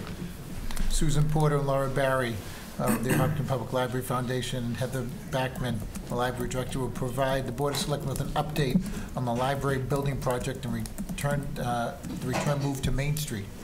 Actually, well, we just approved a party, so I hope it's going to work. You know, you think it will? My mother always said, if you want something done, throw a party. So hopefully, it's just going to be done before the party comes. So Susan's going to. This is a draft program for the opening. Our meeting was ended last night, so I didn't get in time. So Susan's going to talk about the opening, but first I was going to update you on the progress of our move. And first of all, thank you all for giving us the opportunity to share what's happening with you. We are nearing the grand opening. As you probably know, our temporary location at South Street closed to the public on Friday, September 8th. The staff spent a week packing and preparing. Our movers arrived a week ago Monday. They have been primarily bringing our collections from the temporary space back and then integrating them with the materials that we had in storage, which is a painstaking item-by-item process. So it's been a long process, but it's almost complete. They anticipate to be done tomorrow. Our additional furniture will be delivered and set up this week and next. Finishing touches continue to be made to the interior of the building. And most excitingly for the staff, we got our temporary certificate of occupancy yesterday afternoon. So this morning, the staff got into the building for the very first time officially, and they got right to work setting up, unpacking. They really dove in. Everybody's very excited. It's a beautiful building inside. I think people will be very pleased to see it. So coming up, we will continue unpacking. We will be conducting a complete inventory of our collections and participating in training on technology and building systems. The staff is going to plan for tours of the new building and prepare drop-in welcoming activities for children and teens that will be ongoing during our first week open. We're also going to resume ordering books and movies, which we've put on hold, and that will make sure that we have a nice new set of exciting stuff to offer when the building opens. The Massachusetts Board of Library Commissioners, I know I have told you this statistic many times in the past, and Deb has as well, estimates that on average a library in a new or renovated building experiences a 30% increase in use. So we are getting ready to welcome many new faces to the library along with our long-standing regular patrons, and we're preparing to maintain our high standard of service with a significant increase in foot traffic, especially in the first weeks and the first months of the new building. The staff are working very enthusiastically to get the new building ready for the public over the next couple of weeks, and we are very much looking forward to welcoming Hopkinton residents into their beautiful new library. And with that, I will turn things over to Susan, who's going to tell you about how we are going to be welcoming people in. Okay, well, obviously, we will be having the grand opening at the library on Monday, October 16th. Finally have a date. And it will be at the main entrance with the big glass, the beautiful glass. I do not have on here, Laura, the dedication of the 1,000 homes, but I forgot. Anyway, this, again, draft. We wanted to have a presentation of the colors by either a representative from the Boy Scouts or Girl Scouts. Obviously, this is going to be from 11 to 2 in the, during the day, so it will be a school day. It would involve asking a representative from each to be dismissed from class for an hour. That's something that we're working on through one of the trustees. And if not, then and in addition, we will use the veterans. We will have the veterans come. That's, sorry. As far as speakers go, we've invited, are in the process of inviting our state representative and senator, Governor Baker, attorney, yeah, right, Lieutenant Governor Polito, and Senator Warren, Senator Markey, and Representative Kennedy. So we'll see who responds before we can pick who, or we can decide who would be able to be a speaker. So we will have to wait on that. Whoever shows up is going to want to speak. Exactly, exactly, which is why we have to wait and see who that may be. Our MBLC commissioner must speak because they provided us with $4.5 million, and we would like to acknowledge their presence. Do we know which commissioner it is yet? No, we do not. We do not. We will find that out. And Laura, of course, for the foundation and for the PBC, since she has been involved all along, very long. And our fantastic, and thank you so much, new director, Heather, will be speaking at the end of the speakers leading into the ribbon cutting. The closing remarks for the library trustee will only be a thank you for coming, come on in, we're going to have tours. With our limited resources, since the trustees do have no budget, we have ordered invitations to be sent out, which will go out this week. And we've also talked with Snappy Dogs, Hopkinton institution, and they are willing to set up, possibly in the parking lot. That's something that we have to pass by the town and the police department. If the trustees buy the hot dogs and rolls, they will donate their time and everything else, and that will keep refreshments out of the library.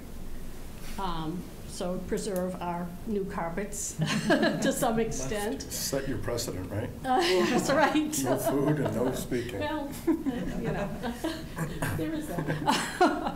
But for that specific time, that way we would be able to arrange that and have that available. Again, they would like to do it as a gesture of goodwill, and also because they are a Hopkinton institution. So we would like to do that, and the trustees will be giving tours of the library after we have a tour of the library.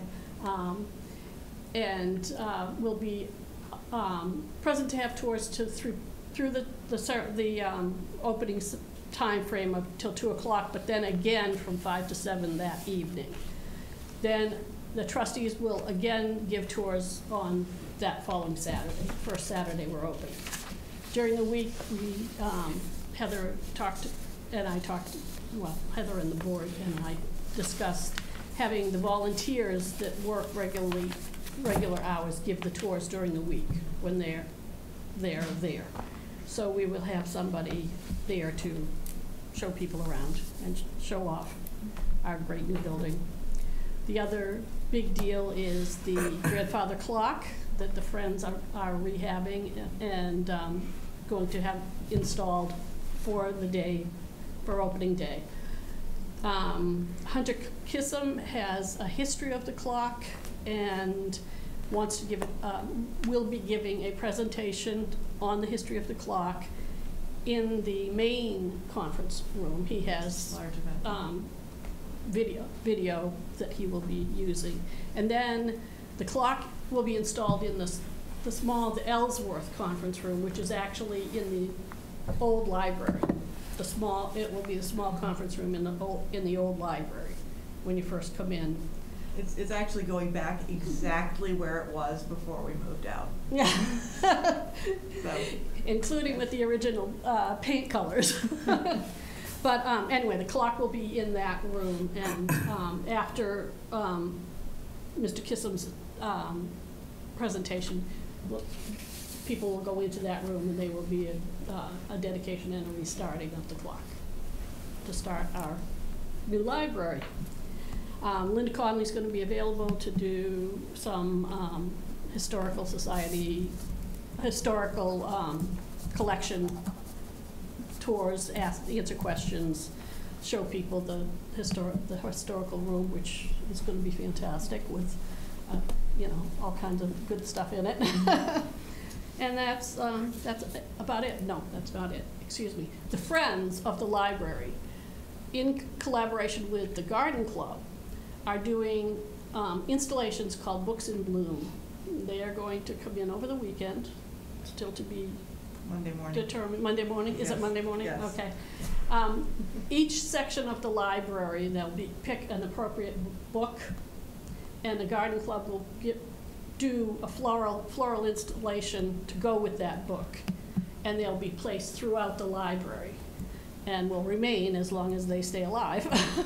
So that will be a beautiful thing for people to see, and it will be great to point out on the tour that they're doing that. So that's our opening day, as far as I could tell. Yeah. So if anyone has any questions about it. Mr. Chair, you may have touched on this and I may not have heard. What is the invocation with Connor Deegan as the town clerk? Yeah, you need to talk to him. We decided to go non-denominational rather than having a one of the religious figures in town have it. So we had suggested, this is again, our meeting was last night. We suggested possibly Connor could do just some kind of a calling together, and so I do need to talk to him about that. If anyone has any other suggestions. A calling together, but not necessarily what some would construe as a prayer service or something like that, right? Exactly, because that's what that's the point of trying to keep it non-denominational. Makes sense. Great. So that, yes, maybe we could call on one of you to do it, if Connor. Mr. Chair. If Connor, yes. Mr. Tedstone. This looks great. This looks like a great event. Planning on getting to that. I love that you have an Ellsworth conference room. Yes. So Mrs. Ellsworth was a long time librarian there when I was growing up, along with Mrs. Cumlin and a few of the others. So it's great to see. My daughter too. Yes. Yeah. it's great to see I'm big into the history of Hopkinton and trying to keep Hopkinton, in the forefront, the old Hopkinton in the forefront of our memories with all the changes, and I think just seeing that is very warm and inviting to me. So thank you for doing something like that. That was, yes. And also thank the foundation for that too. That actually is a memoriam. The Ellsworth family, as part of, I guess as a segue to our last piece of our joint presentation tonight, the library itself, the trustees. As a representative of the Library Foundation, I'm here to talk to you about the event that is sort of the capstone fundraising event. But part of our fundraising, which is now 97–98% complete to the $1 million goal, was 1,000 Homes for Hopkinton Library, where a number of families contributed $1,000 or more to be included on a plaque, which will be hung in the library. And for amounts of $2,500 or larger, there were other areas of the library that could be named as well. And the Ellsworth family came together with a very generous gift, and in turn they they have selected and received the opportunity on our list, which is subject all to the Selectmen's approval, of course, of the naming of the room, which we're now calling the Ellsworth Room, which is a beautiful room, and it duly honors the family and the commitment to the town. It's good. She was a beautiful person. Sounds wonderful. And I know the town is so excited. This has been the culmination of quite a number of years, and just comes at a wonderful time with the Family Day happening a couple of weeks ago, and it's just a wonderful time for our town. I can't remember when we dedicated a brand new building that wasn't a school. Really, this is really historic for the town. So, thank you for all your hard work. It sounds great.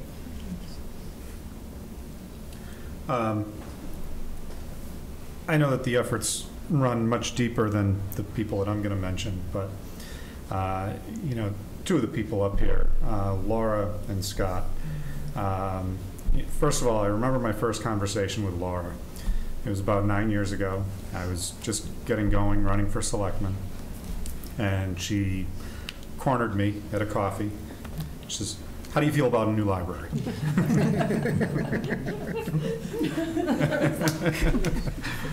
But you know, and she made it very clear from day one that that was her goal, that was her pursuit, and she wasn't going to stop until it got done. Scott, you know, all these fun occasions around town, you always seem to be a part of. You know, you always seem to be a part. You're a part of the great things that happen here. You know, I know you remain kind of quiet and behind the scenes for the most part, but you know, I think a lot of people know that you have a lot to do with things that are happening in town, and we appreciate that as well. That's not to discount anybody's contributions.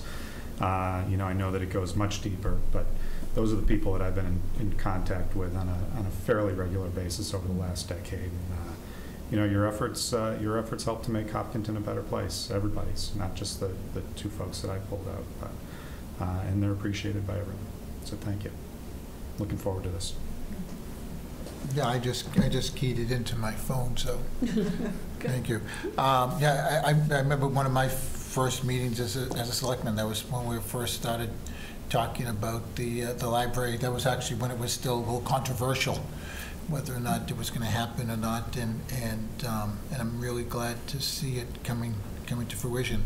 Every Sunday as I go past and trying to look in the windows heading to church, and you know, it's just seeing it come together, and been looking forward to this October, and really it's another construction project that's hitting its timeline again. It's great to see. But thank you for all the work that everyone has done, and it looks like it's going to be a great ribbon cutting. And Scott, another ribbon cutting. Way to go. That's the fun part. Yeah, yeah, I know. Thanks for all the hard work. Thanks for coming again tonight to update us on all this and update the town on it. Thank you very much. Thank you. Okay.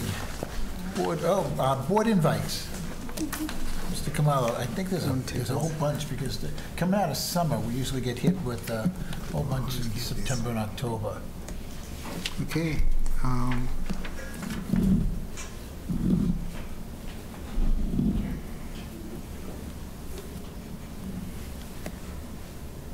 It's a long list. I now need to ask Maria to provide a summary if we're going to get as many invitations as we do this time. And I'll start with big ones other than the ones that we just put into our calendars. Yeah, yes, I think the big one is, we'll start with tomorrow evening. There's the Main Street Corridor Project Public Forum scheduled to begin at 6 p.m. at the Senior Center. And then there's also the invitation to the Making Strides Against Breast Cancer Walk in Boston, Sunday, October 1st, 2017. Come test the drive electric cars. I'm sure we're going to send Dave to that test drive too. Wednesday, October 25th, Quincy Marriott, Quincy, Massachusetts. This is hosted by the MAPC. And we're hoping that if Dave goes to this event, then that will qualify us for an electric vehicle offered to the town as a grant. And then DOER is also inviting the board to its next event, Constant Contact. In fact, this is a publication that they are launching, inviting the board to enroll if need be. And then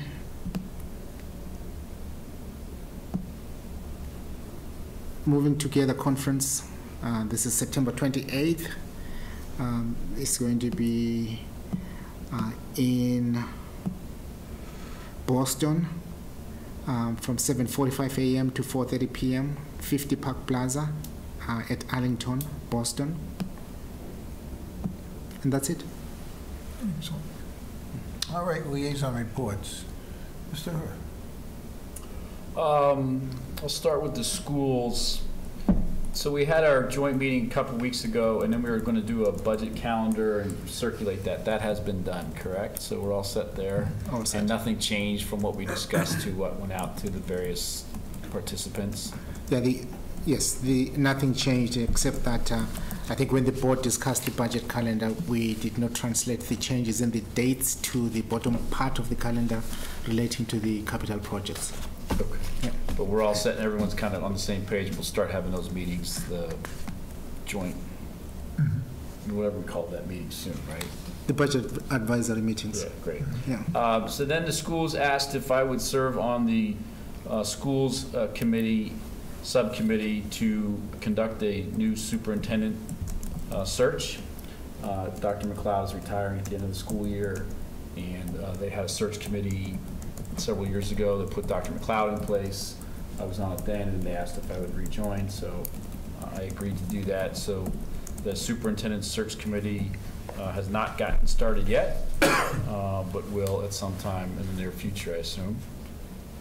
Also, the turf fields subcommittee to the school committee continues its work. The subcommittee put together a application for a CPC award as part of the budgeting process to see how that would work into the whole scheme of a phased approach for the turf fields. And I know that application was a draft application, or the preliminary application was submitted to the CPC a couple weeks back. So that's still ongoing. There's another meeting in the morning I'm going to for the turf fields. We had a meeting with the Metro West Regional Transit Authority Executive Director, myself, Mr. Kamalo, and the folks from the Senior Center, and we're working hard to improve and enhance the ride service here in Hopkinton for individuals that need specific rides for specific regions to specific locations. So we're working on that, and the Metro West Regional Transit Authority is working hard, as is the Senior Center folks and Mr. Kamala and his team, to make that happen. That's a little bit more complicated than one would think, but we are working at it, and we should be able to get that done. And I am now the unofficial DJ of Hopkinton High School home football games. So if you're wondering who's blasting Metallica at the beginning of the second half, that would be yours truly, and I don't want to hear any complaints. Thank you. Can we put in requests? You can. I had you pegged more for Ray Cunniff, but that's good. I like Metallica. It's fun. Mr. Tedstone. So obviously with the elementary school, they came and did a pretty good presentation today to let us know where we're at and how we're doing, and they've been working pretty hard. We've all been working pretty hard on that, and that's about it. Sorry. Nothing to report. The Center School Reuse Advisory Team has had 2 meetings now, and they elected former Police Chief Rick Flannery as their chairman, because Rick had nothing else to do after the Charter Commission was over. And the board has toured the Center School site and looked at the condition of the buildings and the layout of the site. And a questionnaire has been sent out to all the town boards and committees asking their input for any kind of needs that they feel their department might have that might be met by the center school building or site in any way. So we will be synthesizing those and beginning the process of evaluating different uses and different opportunities for the building in the next coming months. So that's where the committee is right now. And that's all I have to report on right now. Mr. Chair, could I ask a question of that Sure. committee, please? Mrs. Wright, is there a construction professional on that committee? Do you know? Someone's familiar with commercial? No. I'm not familiar. I've been in that school a million times with the kids, but my sense is when we go in there to move a tile or do anything, everything, it's like town hall times 10 because it's a much bigger building. The likelihood of us or whoever getting in and out of there easily with a rehab is it's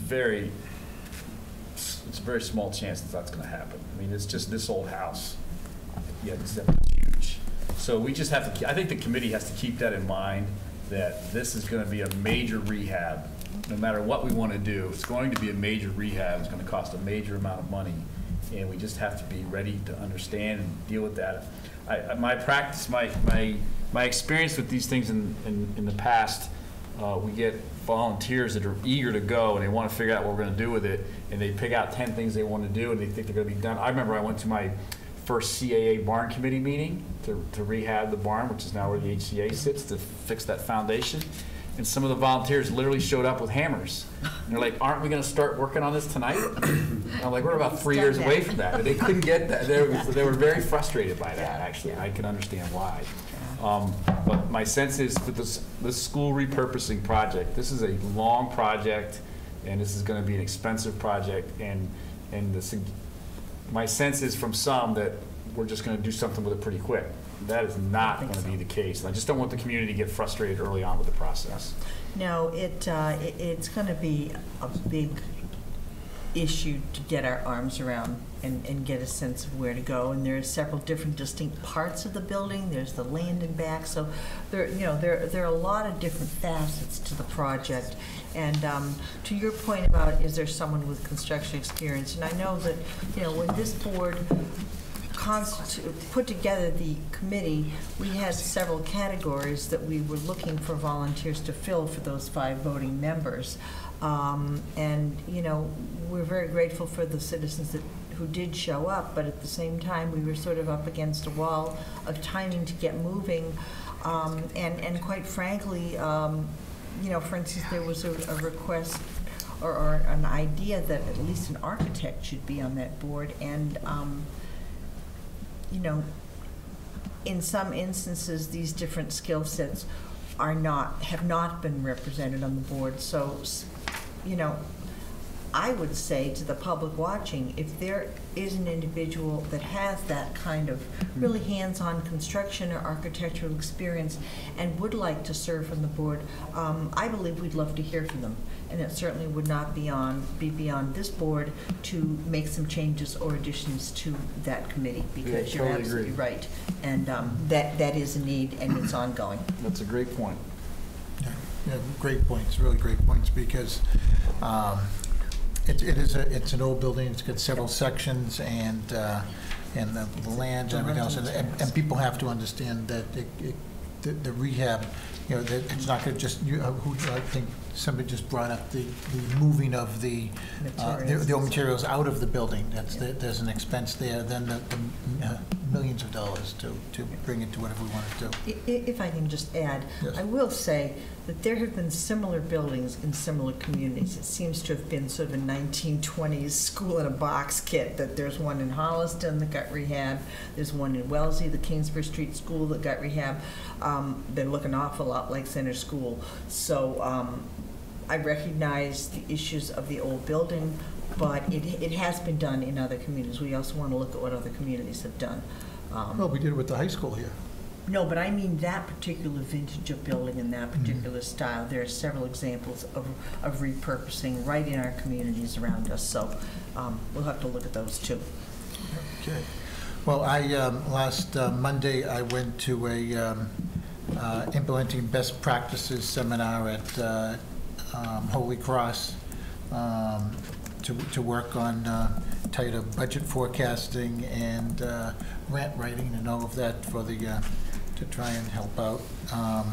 Then we had the meeting with the Eversource about the liquefier, where we made it crystal clear that we are against any of the changes, and that we testified to the DPU that we are not behind Eversource in any aspect.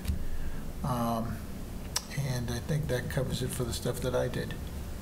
So future board agenda items, Mr. Sestari. Are we on the town manager's report? Oh. Are we skipping that? Oh, I guess we could, you Good idea said to that was skip. fast anyway. Maybe a good idea to skip the town manager's report. Okay, then let's go for it. Yes, quickly, we have shared with you the draft annual town meeting and budget timeline. First off, let me thank Elaine for the hard work that she put into at least accomplishing two objectives. Number one, as you may recall, under the new town charter, there is an attempt to line up the budget calendar with the annual town meeting calendar. Not perfect at this point, and Elaine, as the operations director, worked out a process that may at least get us moving in that direction. And then secondly, as you will see, she also did a good job identifying the key deliverables for the Board of Selectmen. It may be difficult for the town manager to order the selectmen to do anything, but I think we should allow the operations director to direct the selectmen's agenda in this regard. So specifically, I think these are the key highlights. On the first page, I draw your attention to the December deadline, beginning of December, where we are inviting all town officials and members of town boards to submit the draft warrant articles for review by town council. What this does is, upfront, if there are any legal issues that need to be resolved, we're able to do so before the whole process begins. And then at the bottom, December 19th, 2017, Board of Selectmen vote to open the annual town meeting warrant.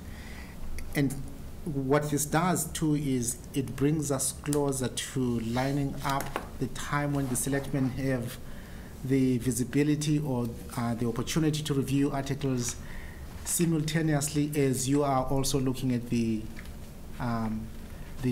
FY19, in this case FY19 capital articles. As you know, in the past we've had instances where some articles show up in April or in May. Under this calendar, we'll be able to at least begin to line up the two processes. And then next page, right at the top, the warrant opens January 7th. And then midway, February 6, 2018, the annual town meeting warrant closes. As you know, we have 90 days for the warrant to be open. And then right at the bottom, March 13, 2018, the selectmen begin reviewing the draft ATM warrant.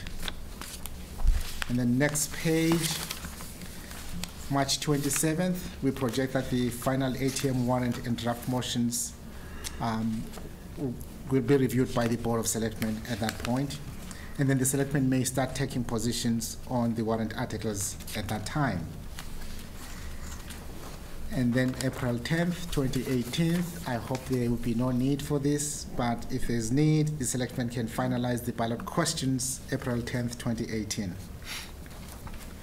And then right at the bottom, second row from the bottom, April 24th, 2018, the Board of Selectmen signed the annual town meeting warrant. And we're hoping that at this point too, we will finalize the motions. If that happens, then we're in a good position to actually put the documents in the annual town report.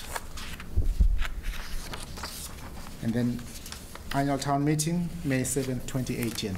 These are the key highlights. Again, it's a document that we will continue to refine as the budget process unfolds, but we thought it was important that we accomplish the two goals. Number one, begin to line up the annual town meeting calendar with the budget calendar, and then two, from an operational perspective, define exactly how we get to the key milestones or milestone dates.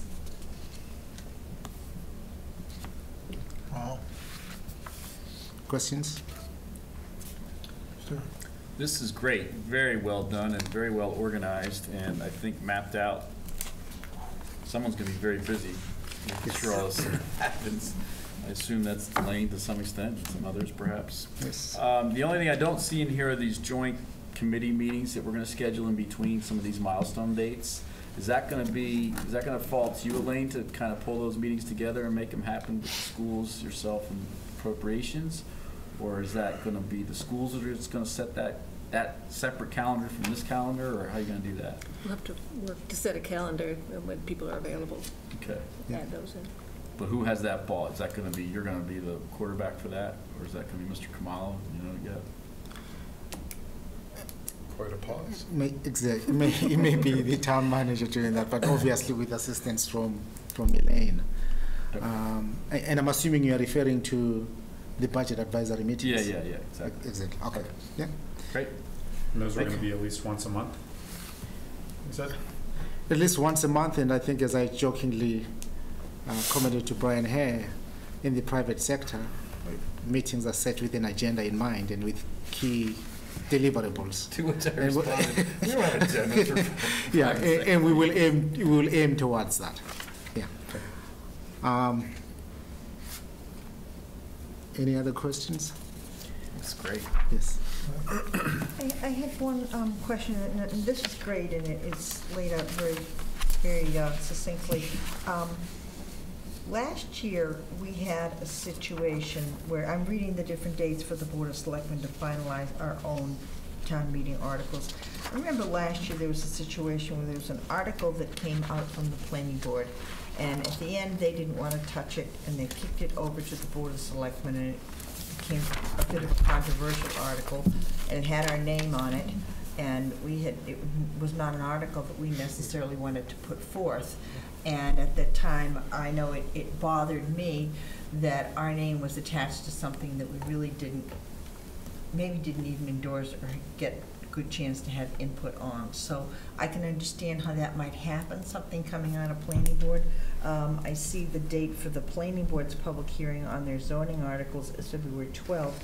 And I think the very next date, 13th, was our opportunity to finalize our own town meeting articles. I would assume that in the time where later on we take positions on warrant articles, that time would give us opportunity to also discuss or accept or decline articles that happen to be thrown onto us as well.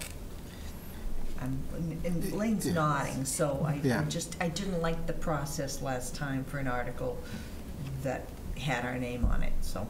Well, I think that was one of the first times that it actually hit us, and that actually came about in Zach initially, where one of the articles coming down was really a general bylaw change that they were trying to put through, and general bylaws have to go through, by charter, they have to go through the Board of Selectmen. So we ended up having some time. It came to us from there, but just like would be here, I'm sure that they'd give us time. As it stands now, there's nothing coming through, should be coming through Zach for general bylaws at this point. I just want to make sure that we have enough time to properly vet something if it ends up going onto the warrant under the name of our board. Yeah. In fact, timing-wise, we are hoping that by the end of December, we will have a very good sense as to the prospective articles coming forth. And in fact, at the December 5th meeting, I think what we will do is we will also send a request to the other town boards prior to that meeting to indicate any subject areas or themes that we are considering that may require input from the selectmen. Good. Yeah. That'd be good. Okay. Okay. Moving on. The next item, in fact, is a response to some of the comments as well as input from the public that came out of the last carnival held in town.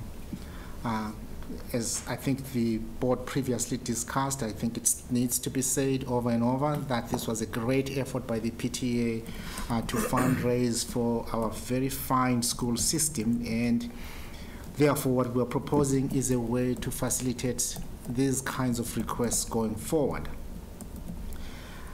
What I'm looking for tonight is input from the board as to what you believe and comprehensive entertainment license policy focusing on carnivals should incorporate.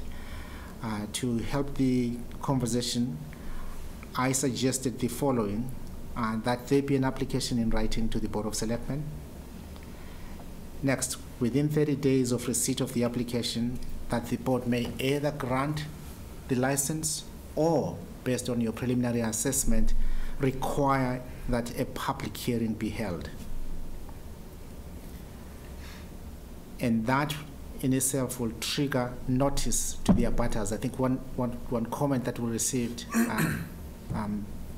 in relation to the last carnival was that there was no systematic way of seeking input or notifying the abutters, and that's why I think the concept of holding a hearing will give us the opportunity to notify abutters. And then within 45 days of the close of such hearing, the board may grant a license or deny the license upon specific findings. And we have identified 3 areas that the board could base its findings: traffic, disruptive conduct in the neighborhood, and finally, noise levels. And again, we are asking the board to provide us with your suggestions in terms of how we can refine or expand the areas that the board will need to make a finding. I would add to that lighting. Lighting? I would add to that, and this is a very, very big concern of mine, is the Corey checks.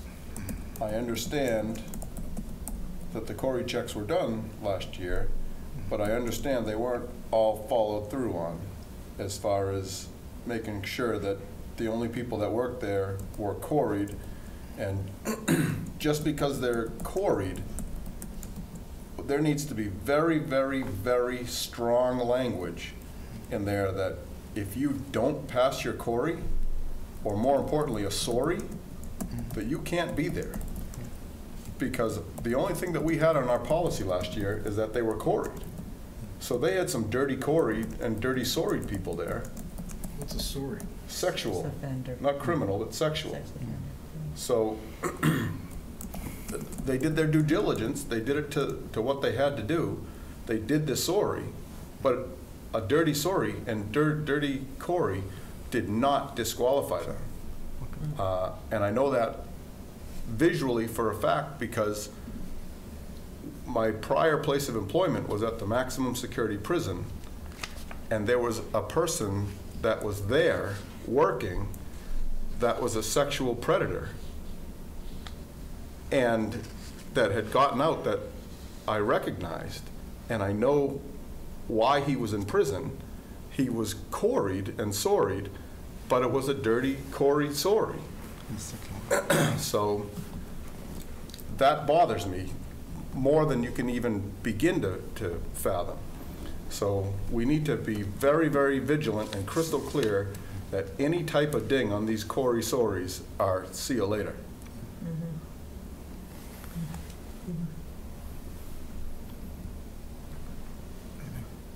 Any other suggestions? Sorry. I thought that was an automatic. If you do a Corey check and there's a mark against you in that check, then you don't show. You can't be there. But if it just says, oh yeah, this is what you got to watch for, and that's crazy. And obviously, I didn't go over and have a conversation with this lad, but I'm assuming that he was Corey sorried. And if he wasn't, then he shouldn't have been there as an employee. So we need to be more diligent. Well, we want a clean Corey. Absolutely, crystal clean. Right. So if we didn't specify that, that's shame on us. But I just assumed that was inherent in that process. It's a state process. I mean, it's regulated by the state. Okay. Mr. Kamala, anything else? Yes. Also, we we were suggesting that if the carnival does not have its principal place of business within the Commonwealth, that will require additional insurance. And also that if the carnival is held on a Sunday, that they also apply for a Sunday license. Now, these are all the concerns that came up.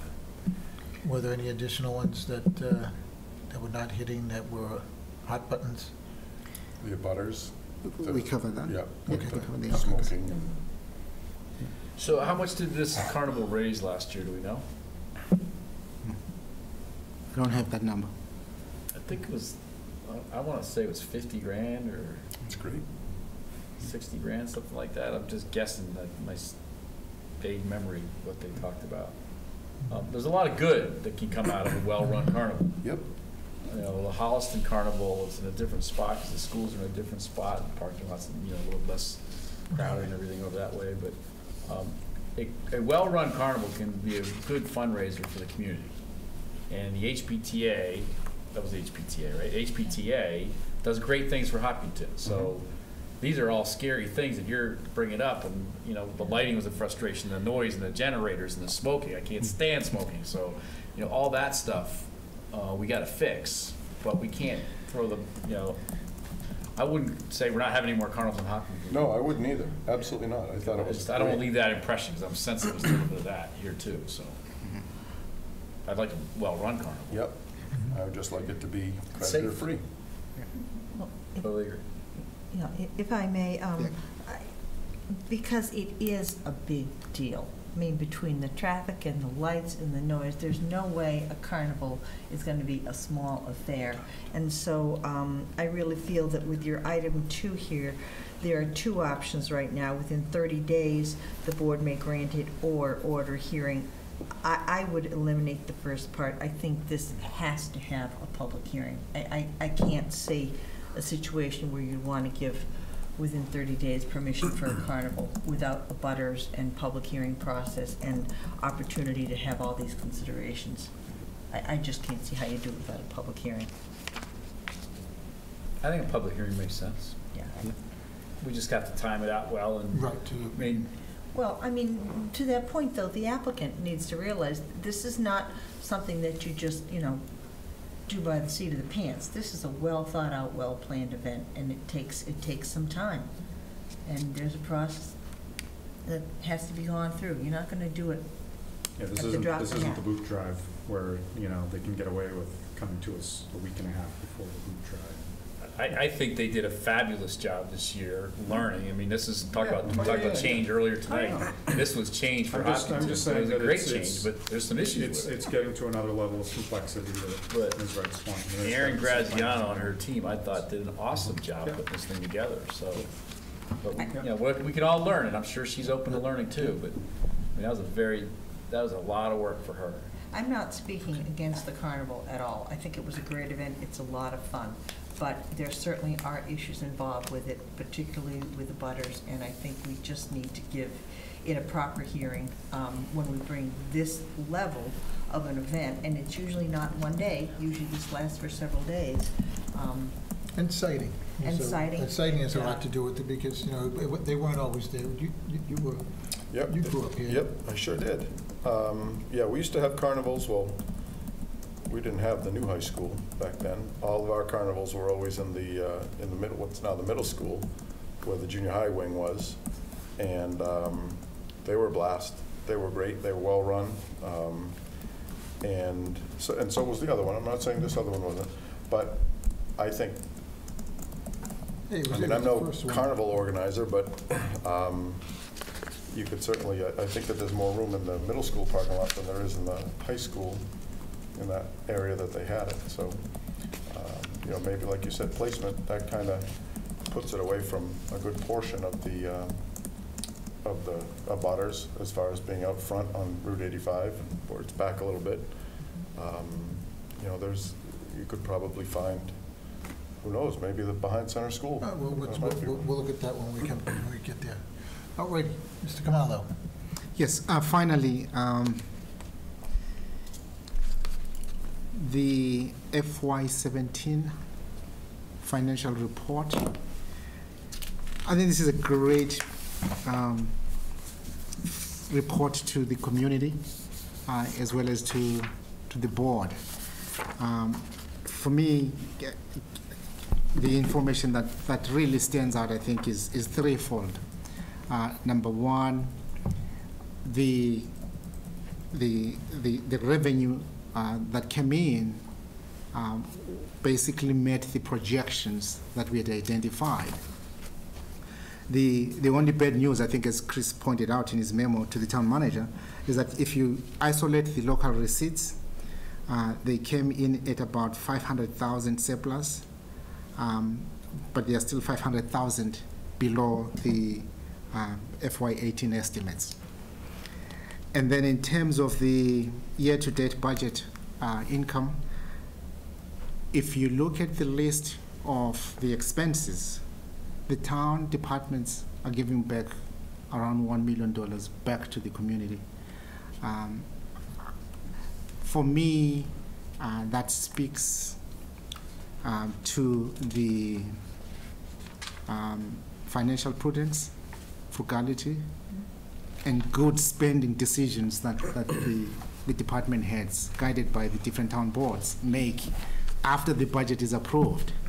And Brian, you've talked about this for years now. I think you can see that our culture is no longer spend. We only spend when it's absolutely necessary. Just the operational side, give back around $380,000. I think that's a testament to the good work that the departments do, alongside the leadership and guidance provided by the town boards.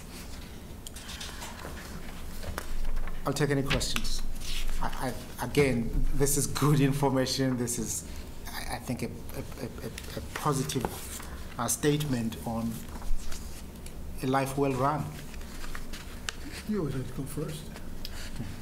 Not necessarily. I'm confused. You mentioned that we have local receipts that were in excess of projections, but $500,000 short of. How? I don't understand that. Again, the total revenues in terms of the global picture. Total revenues. Exactly. Yes, total revenues coming in. Yeah.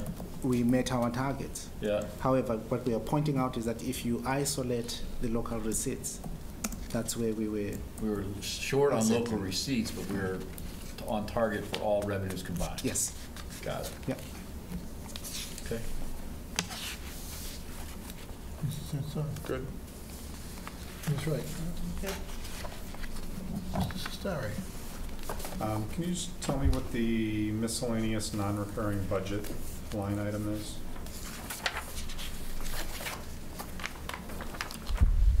It was $176,000 that we didn't plan on spending.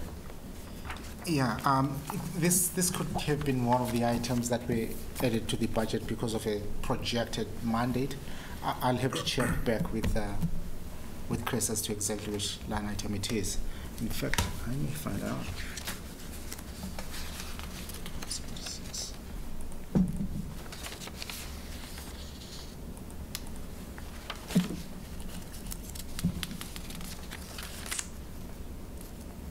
Sorry, Todd, I don't have that right now. That's fine.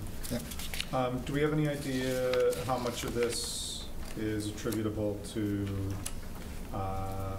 positions that may not have been backfilled immediately, just salaries?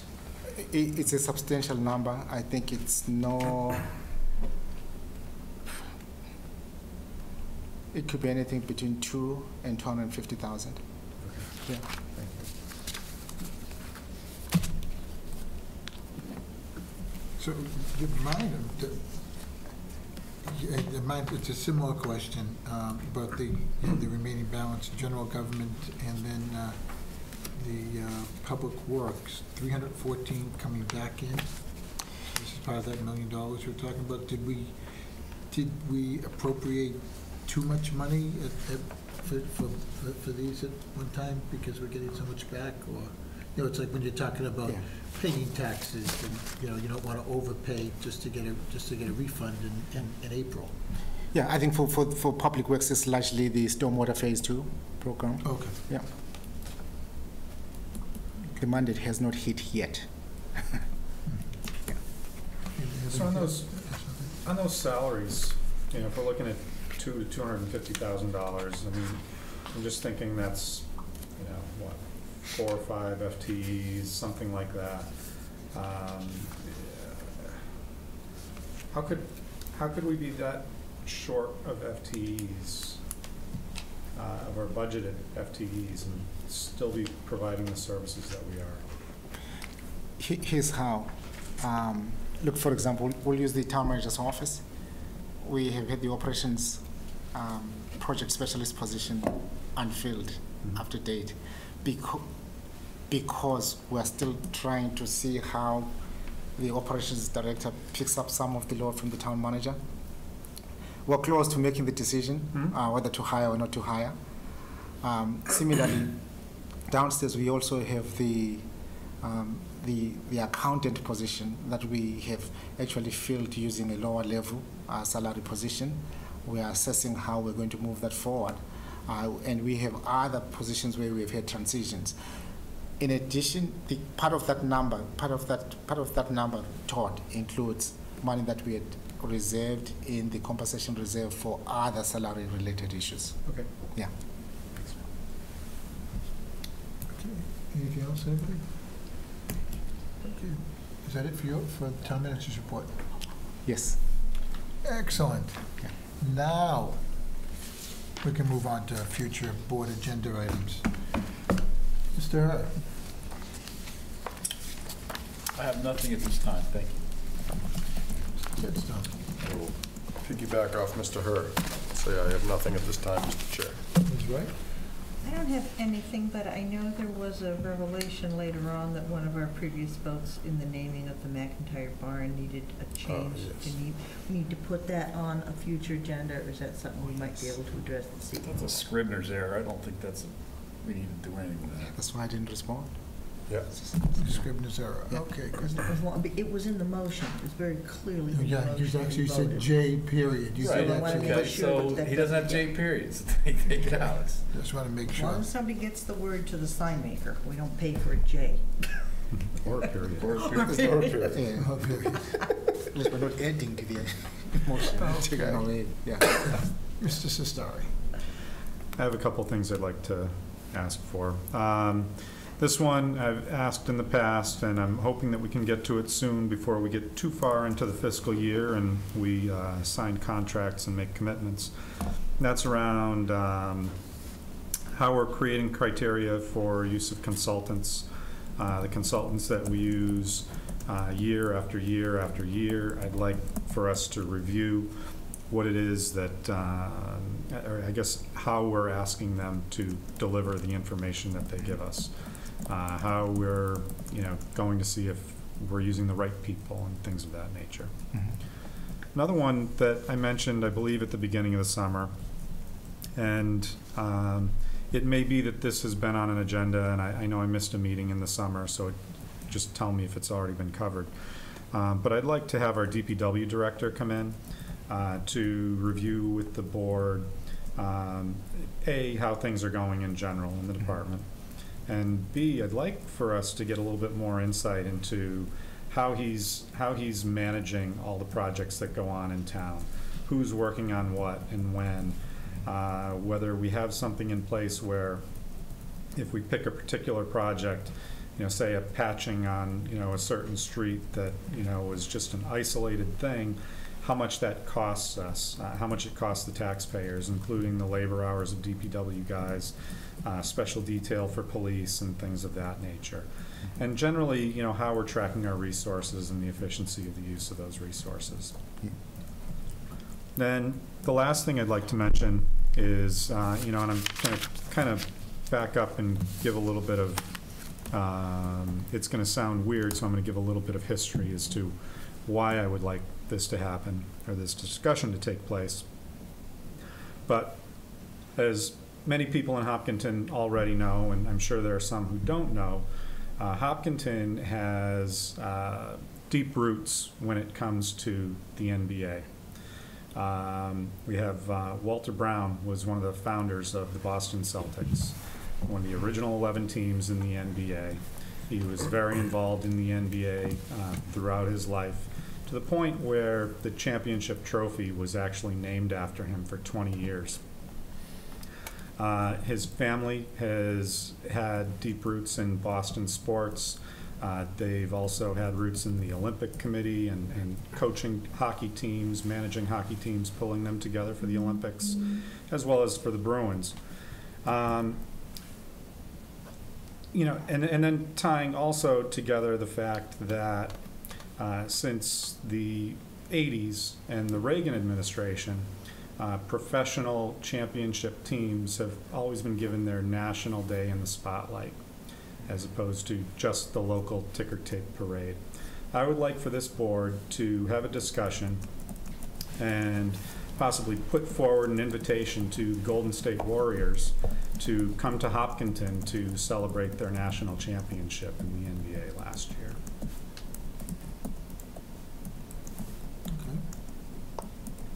Put that on the agenda. I would love to meet Steph Curry. He's an amazing athlete. Beautiful.